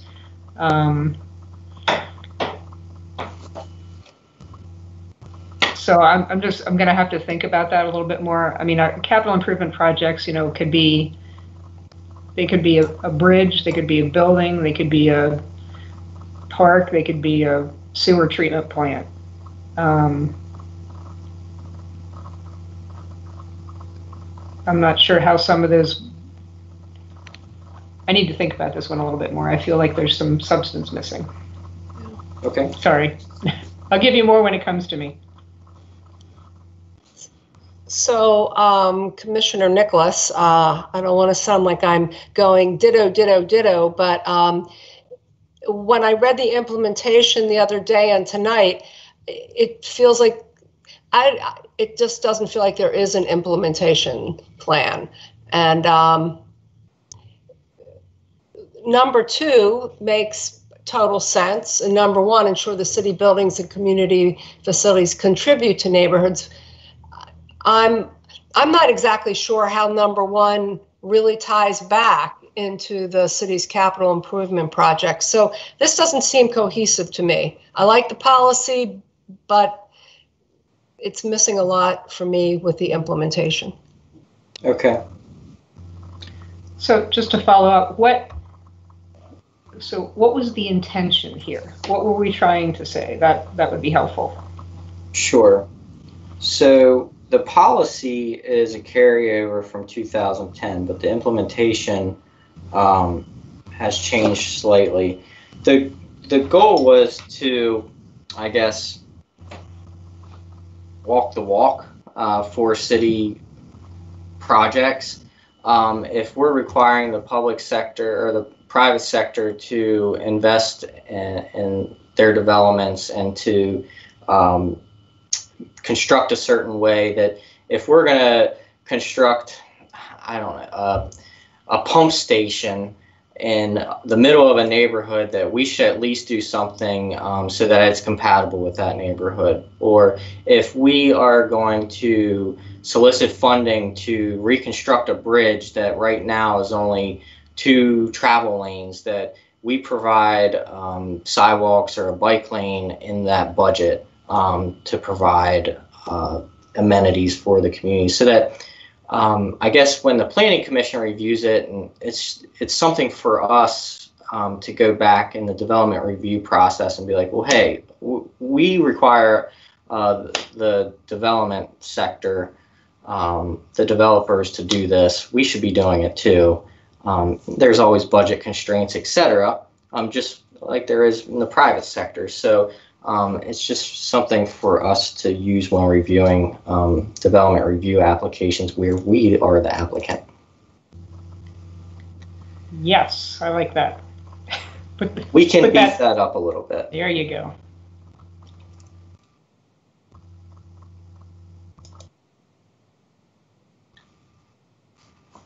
Okay. 6. Policy 6, yep. Promote the rehabilitation of blighted, vacant, or underutilized structures and parcels within city limits to reinforce the unique character of existing community buildings where appropriate. Implementation: 1, encourage rehabilitation rather than demolition of existing structures. 2, expand grant and tax credit opportunities for facade improvements throughout the city. 3, identify areas of the land management code or other city policies that may prevent rehabilitation or reuse of buildings based on nonconformities or conflicts within the code. 4, promote architectural salvage or deconstruction in place of outright demolition where appropriate. 5, encourage the development of vacant or underutilized lots.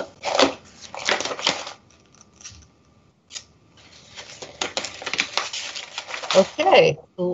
Commissioner Manalis, comments or questions? Commissioner Manalis, just comments. The same comments I had for policy 2 would apply to policy 6. I really liked policy 6. It resonated with me.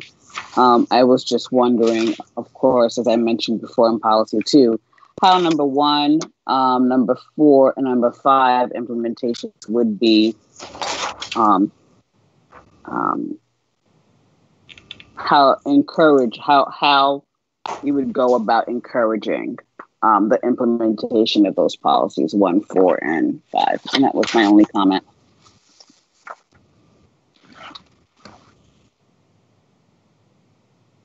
Alderman Russell. Thank you. Alderman Russell here. This is so critically important. And as Commissioner Manalas said, we use the words encourage, promote, and I don't want to regulate necessarily, but I think that we need to make sure that our encouragement and promotion are as strong as possible. And the promotion of architectural salvage and or deconstruction in place of outright demolition, I think that's a fantastic implementation of this policy. But again, I guess the devil is, what does encourage mean? And those are things that I suppose are going to fall to, legislative things like tax credits or regulatory schemes or whatever. But this particular issue is of vital importance to the community character, and we've seen, that the historic preservation review, the demolition review ordinance came out of some of these situations, and so whatever we can do to assertively protect these resources in strong language, I would like to see that. Okay. To build on that, and in listening to the comments of Commissioner Manalas and Alderman Russell, number 5, encourage the development of vacant or underutilized lots. There have been a number of changes to the Land Management Code, specifically to allow for this. And so in this case, for number 5, I'd put some more meat on the bones that will sort of lay the groundwork and point to that kind of effort. So looking at what's in place now, what's in the code, what is preventing that development of the vacant or the underutilized lots. And we certainly have seen some of this, and we've heard from some owners and developers of some of the issues that they've had specifically in the downtown core. So that is the one, and I do love this too. I love all of them, but I think number 5 needs a little more direction. So that will spur specific action. Commissioner Nicholas, if I can just jump in with one more comment as I'm looking at this. In the policy itself, it talks about reinforcing the unique character of existing community buildings. What do we mean by community buildings, and do we just mean existing structures or something like that? Yeah, I think it's existing structures. Okay. Thank you. Yep. That's an excellent comment. Very good comment. Okay, I think we're on to we have 2 more policies. 7. Madam Chair, might it be an opportunity to put the numbers back up on the screen to let people know because we're getting down to the sort of the public comment. Thank you. That'd be great. I Thanks. was going to do that right before we took the last set of comments, but all right. So is anybody calling in? Should we also say it, or is anybody just seeing it on YouTube? Everyone should be seeing this on YouTube right now. Okay. I would suggest that we say it because not everybody can see it. Well, that was what my question was. Okay, thank you. So the call-in number is 929-229-5669. and the conference ID is 240-04261#. Okay, so I'll leave that up. So policy 7 is explore the creation of neighborhood conservation district overlay zones to protect and enhance existing residential neighborhood characteristics. 1, determine where conservation district overlay zones may be appropriate in the city. 2, survey and assess areas of the city that may be eligible for conservation district overlay zones.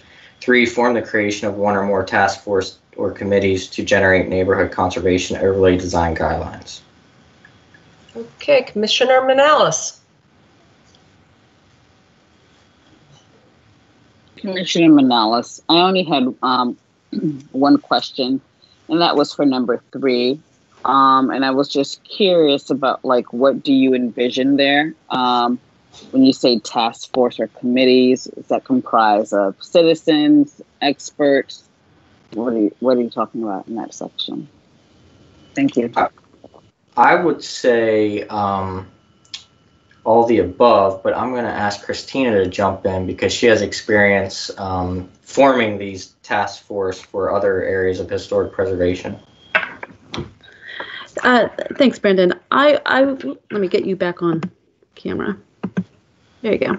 I would envision that we would probably treat the creation of design guidelines similarly how we created or updated our guidelines for the downtown historic district, relying on city staff with lots of public outreach and education and feedback from the public through various meetings and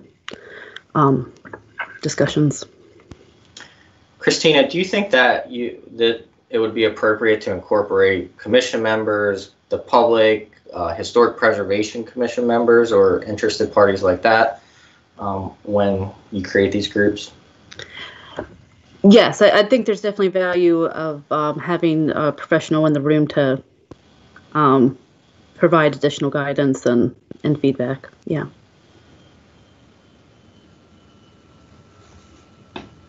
Thank you. That was helpful. Okay, Alderman Russell. Alderman Russell here. I think this looks really good. I think we've talked a lot about, public input, the emphasis on community participation in this to make it successful. So I'm wondering if there might be an implementation that talks about holding community charrettes or community input meetings to talk about, this whole education of what it is and then, what it might look like for folks. Will do. That's a good point. And it's really, really critically important that this is not something that we do to the community. It's something that we do with the community. Exactly. Yeah. Thanks. All right. And Commissioner Nicholas, I'll say, so when reviewing this over the weekend, I did make some suggestions on these words, as I believe they at first had either consider, encourage, and I did think it was more emphatic. It was important to be more emphatic to move forward with these conservation districts. So I do appreciate that what we are seeing tonight are words that will make that happen. That's it for me. Okay. Last policy for the evening. Encourage and promote quality architecture design, which will better define the public realm and which will reinforce Frederick's sense of place. 1, revise current development regulations to support mixed-use development and high-quality urban design. 2, research the implementation of form-based code in specific corridors or neighborhoods in the city.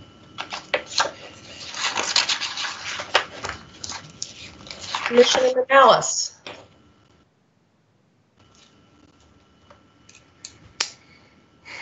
No questions or comments at this time. Thank you, Commissioner Manalis. Alderman Russell. Alderman Russell here. I would suggest that we promote high quality architectural design And then in implementation number 2, not just research the implementation of form-based code, because we're talking about actual implementation of it in small area planning areas. So let's sort of rework that to indicate that that's an implementation, is actually creating this form-based code in the appropriate areas. Yeah, I agree. That's actually a carryover from 2010 where a lot's changed since then. And it might even be appropriate to remove it there because it's in so many other places in this chapter. Oh, we have someone calling in. Okay, we're not quite ready, but Okay. good. Come on. Alderman Russell, any other comments or questions? I guess I would just say if that's not a place to include number 2, then to have a single policy and a single implementation feels like we're missing a little meat on the bone. Yeah, I hear you. We will work with this one. Yeah. Great. Present something. Thank you. Commissioner Nicholas, that was my exact, I actually comment, this was another one. I like the policy, but number 1 sounds way too general. It's sort of like it paints with a very broad brush.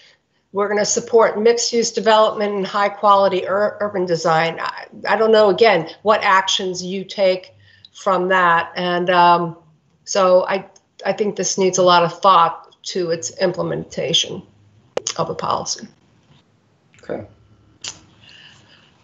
All right, so with that, actually, and the call-in number and conference ID is up. We're going to say it one more time, and then it sounds like we have at least one caller in the lobby. So the number is 929-229-5669. It's sort of like it paints with a very broad brush. The conference ID is 240-042-61#. So whomever is that you, Joe? Do you have somebody there then for us in public comment? Or whomever is organizing this process? Madam Chair, I believe if you just call on them, they're in here. You know what? We didn't actually, I do apologize. The process is different, and I didn't remember that. You're exactly right. So there is only one, and it is the last 4 digits is 7388. So the floor is yours. I don't know who unmutes the person, but they are on mute at this time. Well, we figured that out. Just if you would just remind them to state their name and general address. Thanks. That is correct. And then after that, you will be sworn in, and then you can give your testimony.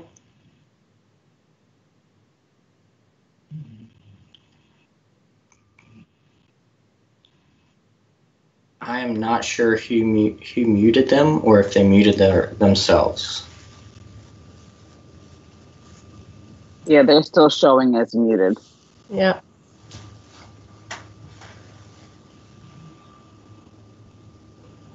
I know the organizer can mute everybody, and then but in these kind of meetings, I'm not exactly sure of the process. I'm working on it. Okay. I'm looking at options, and we can't unmute.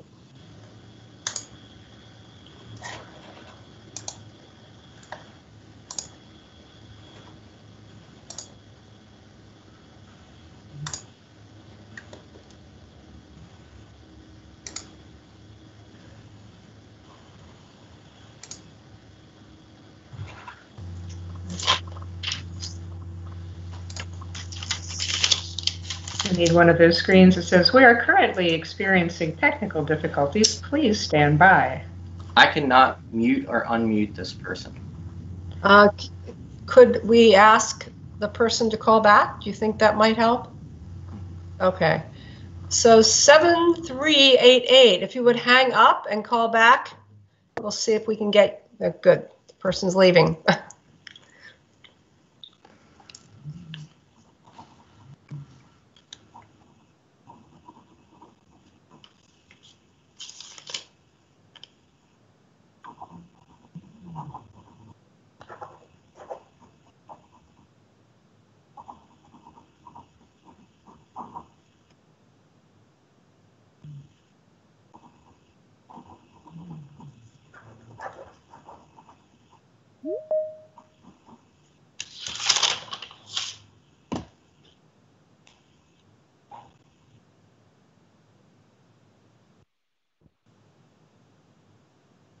All right.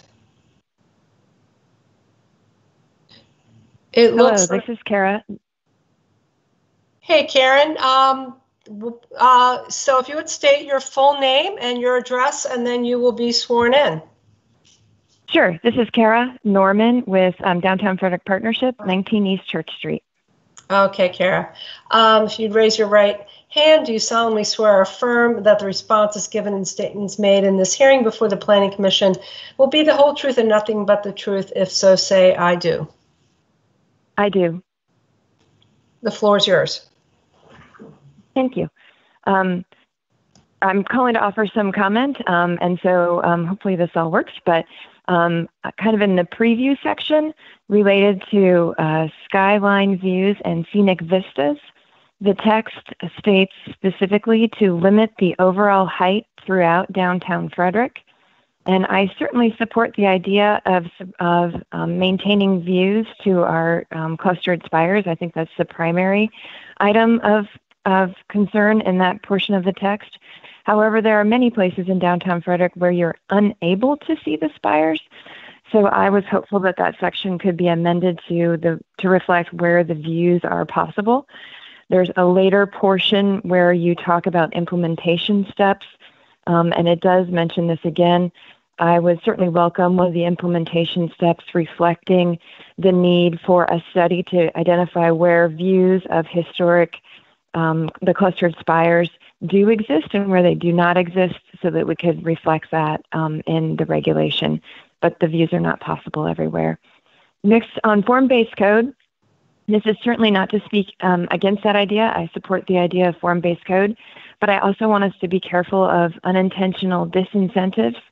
We have purposefully and rightfully so put in a more complex process in downtown Frederick, and I don't want to create a situation where there is a disincentive to develop in downtown Frederick because it, for example, is so much easier on the east side.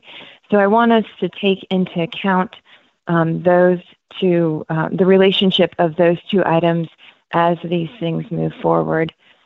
Then speaking more to the specific policies that are identified within the text on policy 1, I'm sorry, my volume on my computer just went up. On part 1 on policy 1, hang on, I got to turn off the volume on my own computer again. That we are, the concern there was related to the small area plans and the kind of the comment that one of the commissioners had about who all that applied to. And on the second portion of that, it related to, sorry, I can't seem to get my two computers to work at the same time. It related to, I personally focused mostly on the placemaking related aspect of it, and I felt that there were other ideas that could occur that support placemaking that were outside the A through whatever that were listed under part 2. And I also wanted to make sure that our placemaking wasn't just focused on the areas doing small area plans. There's a lot more opportunities beyond the small area planning process to achieve placemaking. As it related to policy 2, number 2, the idea of encouraging infill, and you had a comment about beyond the core center city, and I totally agree that infill needs extend beyond the core, but I think it's important to note that the intervention in the core is going to be different than the intervention on the Golden Mile as an example, and potentially that could be reflected. On policy 3, I certainly support the implementation of complete streets But when you go to your preamble, you identify streetscape as being critically important. And I feel like the implementation steps don't go far enough to really reinforce and implement objectives related to improving our streetscapes, which are definitely in need of improvement, in particular in downtown, but I'm sure there are other places in the community where that's needed as well. Under Policy 5, I would agree with the Commissioner's general statements that I didn't feel like it went far enough, and this is another place where I felt like streetscape could be better addressed. And then under Policy 6, I quite honestly would change the order. We have a lot more underutilized structures than we have blighted structures, and it sort of changes the emphasis of that piece.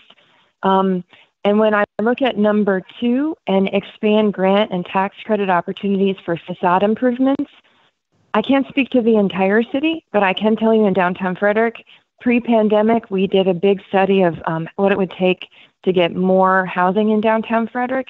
And it's very clear that it doesn't make economic sense.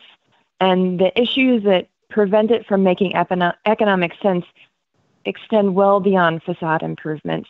So I would like to see this expanded both in terms of the portions of the building that are included in terms of incentives, as well as the type of incentives. I agree with grants and tax credits. Potentially, there could be others. On 3, under this Policy 6, number 3, I agree with the idea of looking at the LMC and other city policies that prevent rehabilitation or reuse. My concern is the last portion, based on nonconformities or conflicts with the code. This is a place where we should be incentivizing development. I think that our opportunities to look at the LMC and other city policies should extend beyond nonconformities and look at true ways to provide incentives. And the last kind of, I guess this is more of a general comment, but I missed it up top. I've been writing notes as you guys have been talking. But the whole gateway standards, I think that if I understand correctly, that's all under form-based code, which I appreciate why that's there and think it belongs there. But I wondered, Brandon mentioned South Market Street. I would assume that that would not fall in the East Street planning area, but it is a gateway area that would benefit greatly from gateway standards.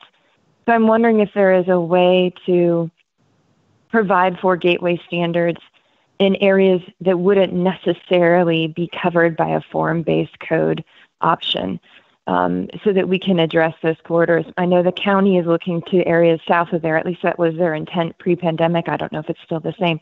But we want to make sure South Market Street makes sense, especially if the county is looking at areas directly to the south. So overall, I appreciate the chapter and the information in it. I just wanted to see more incentives in place for redevelopment, infill, underutilized sites, be they occupied or a vacant site, and certainly more emphasis on improving our streetscape. And then last, I just had a question, is at what point or where could you find the graphics that are depicted in what you were showing online tonight? I'm on the city site. I don't see them there, but I also will admit I don't always find everything I should on the city site. So that could be my problem. And that's it. I was trying to hurry. Okay, well, thank you. And Brandon, can you answer her question? You're on mute still. Got it. So the PDF version of the layouts, they will be uploaded on the 2020 comp plan progress page where you see the PC version and the red line version. As we finish them, I don't believe that any have been uploaded yet, but we plan on uploading them here shortly. Great, thank you. Thank you.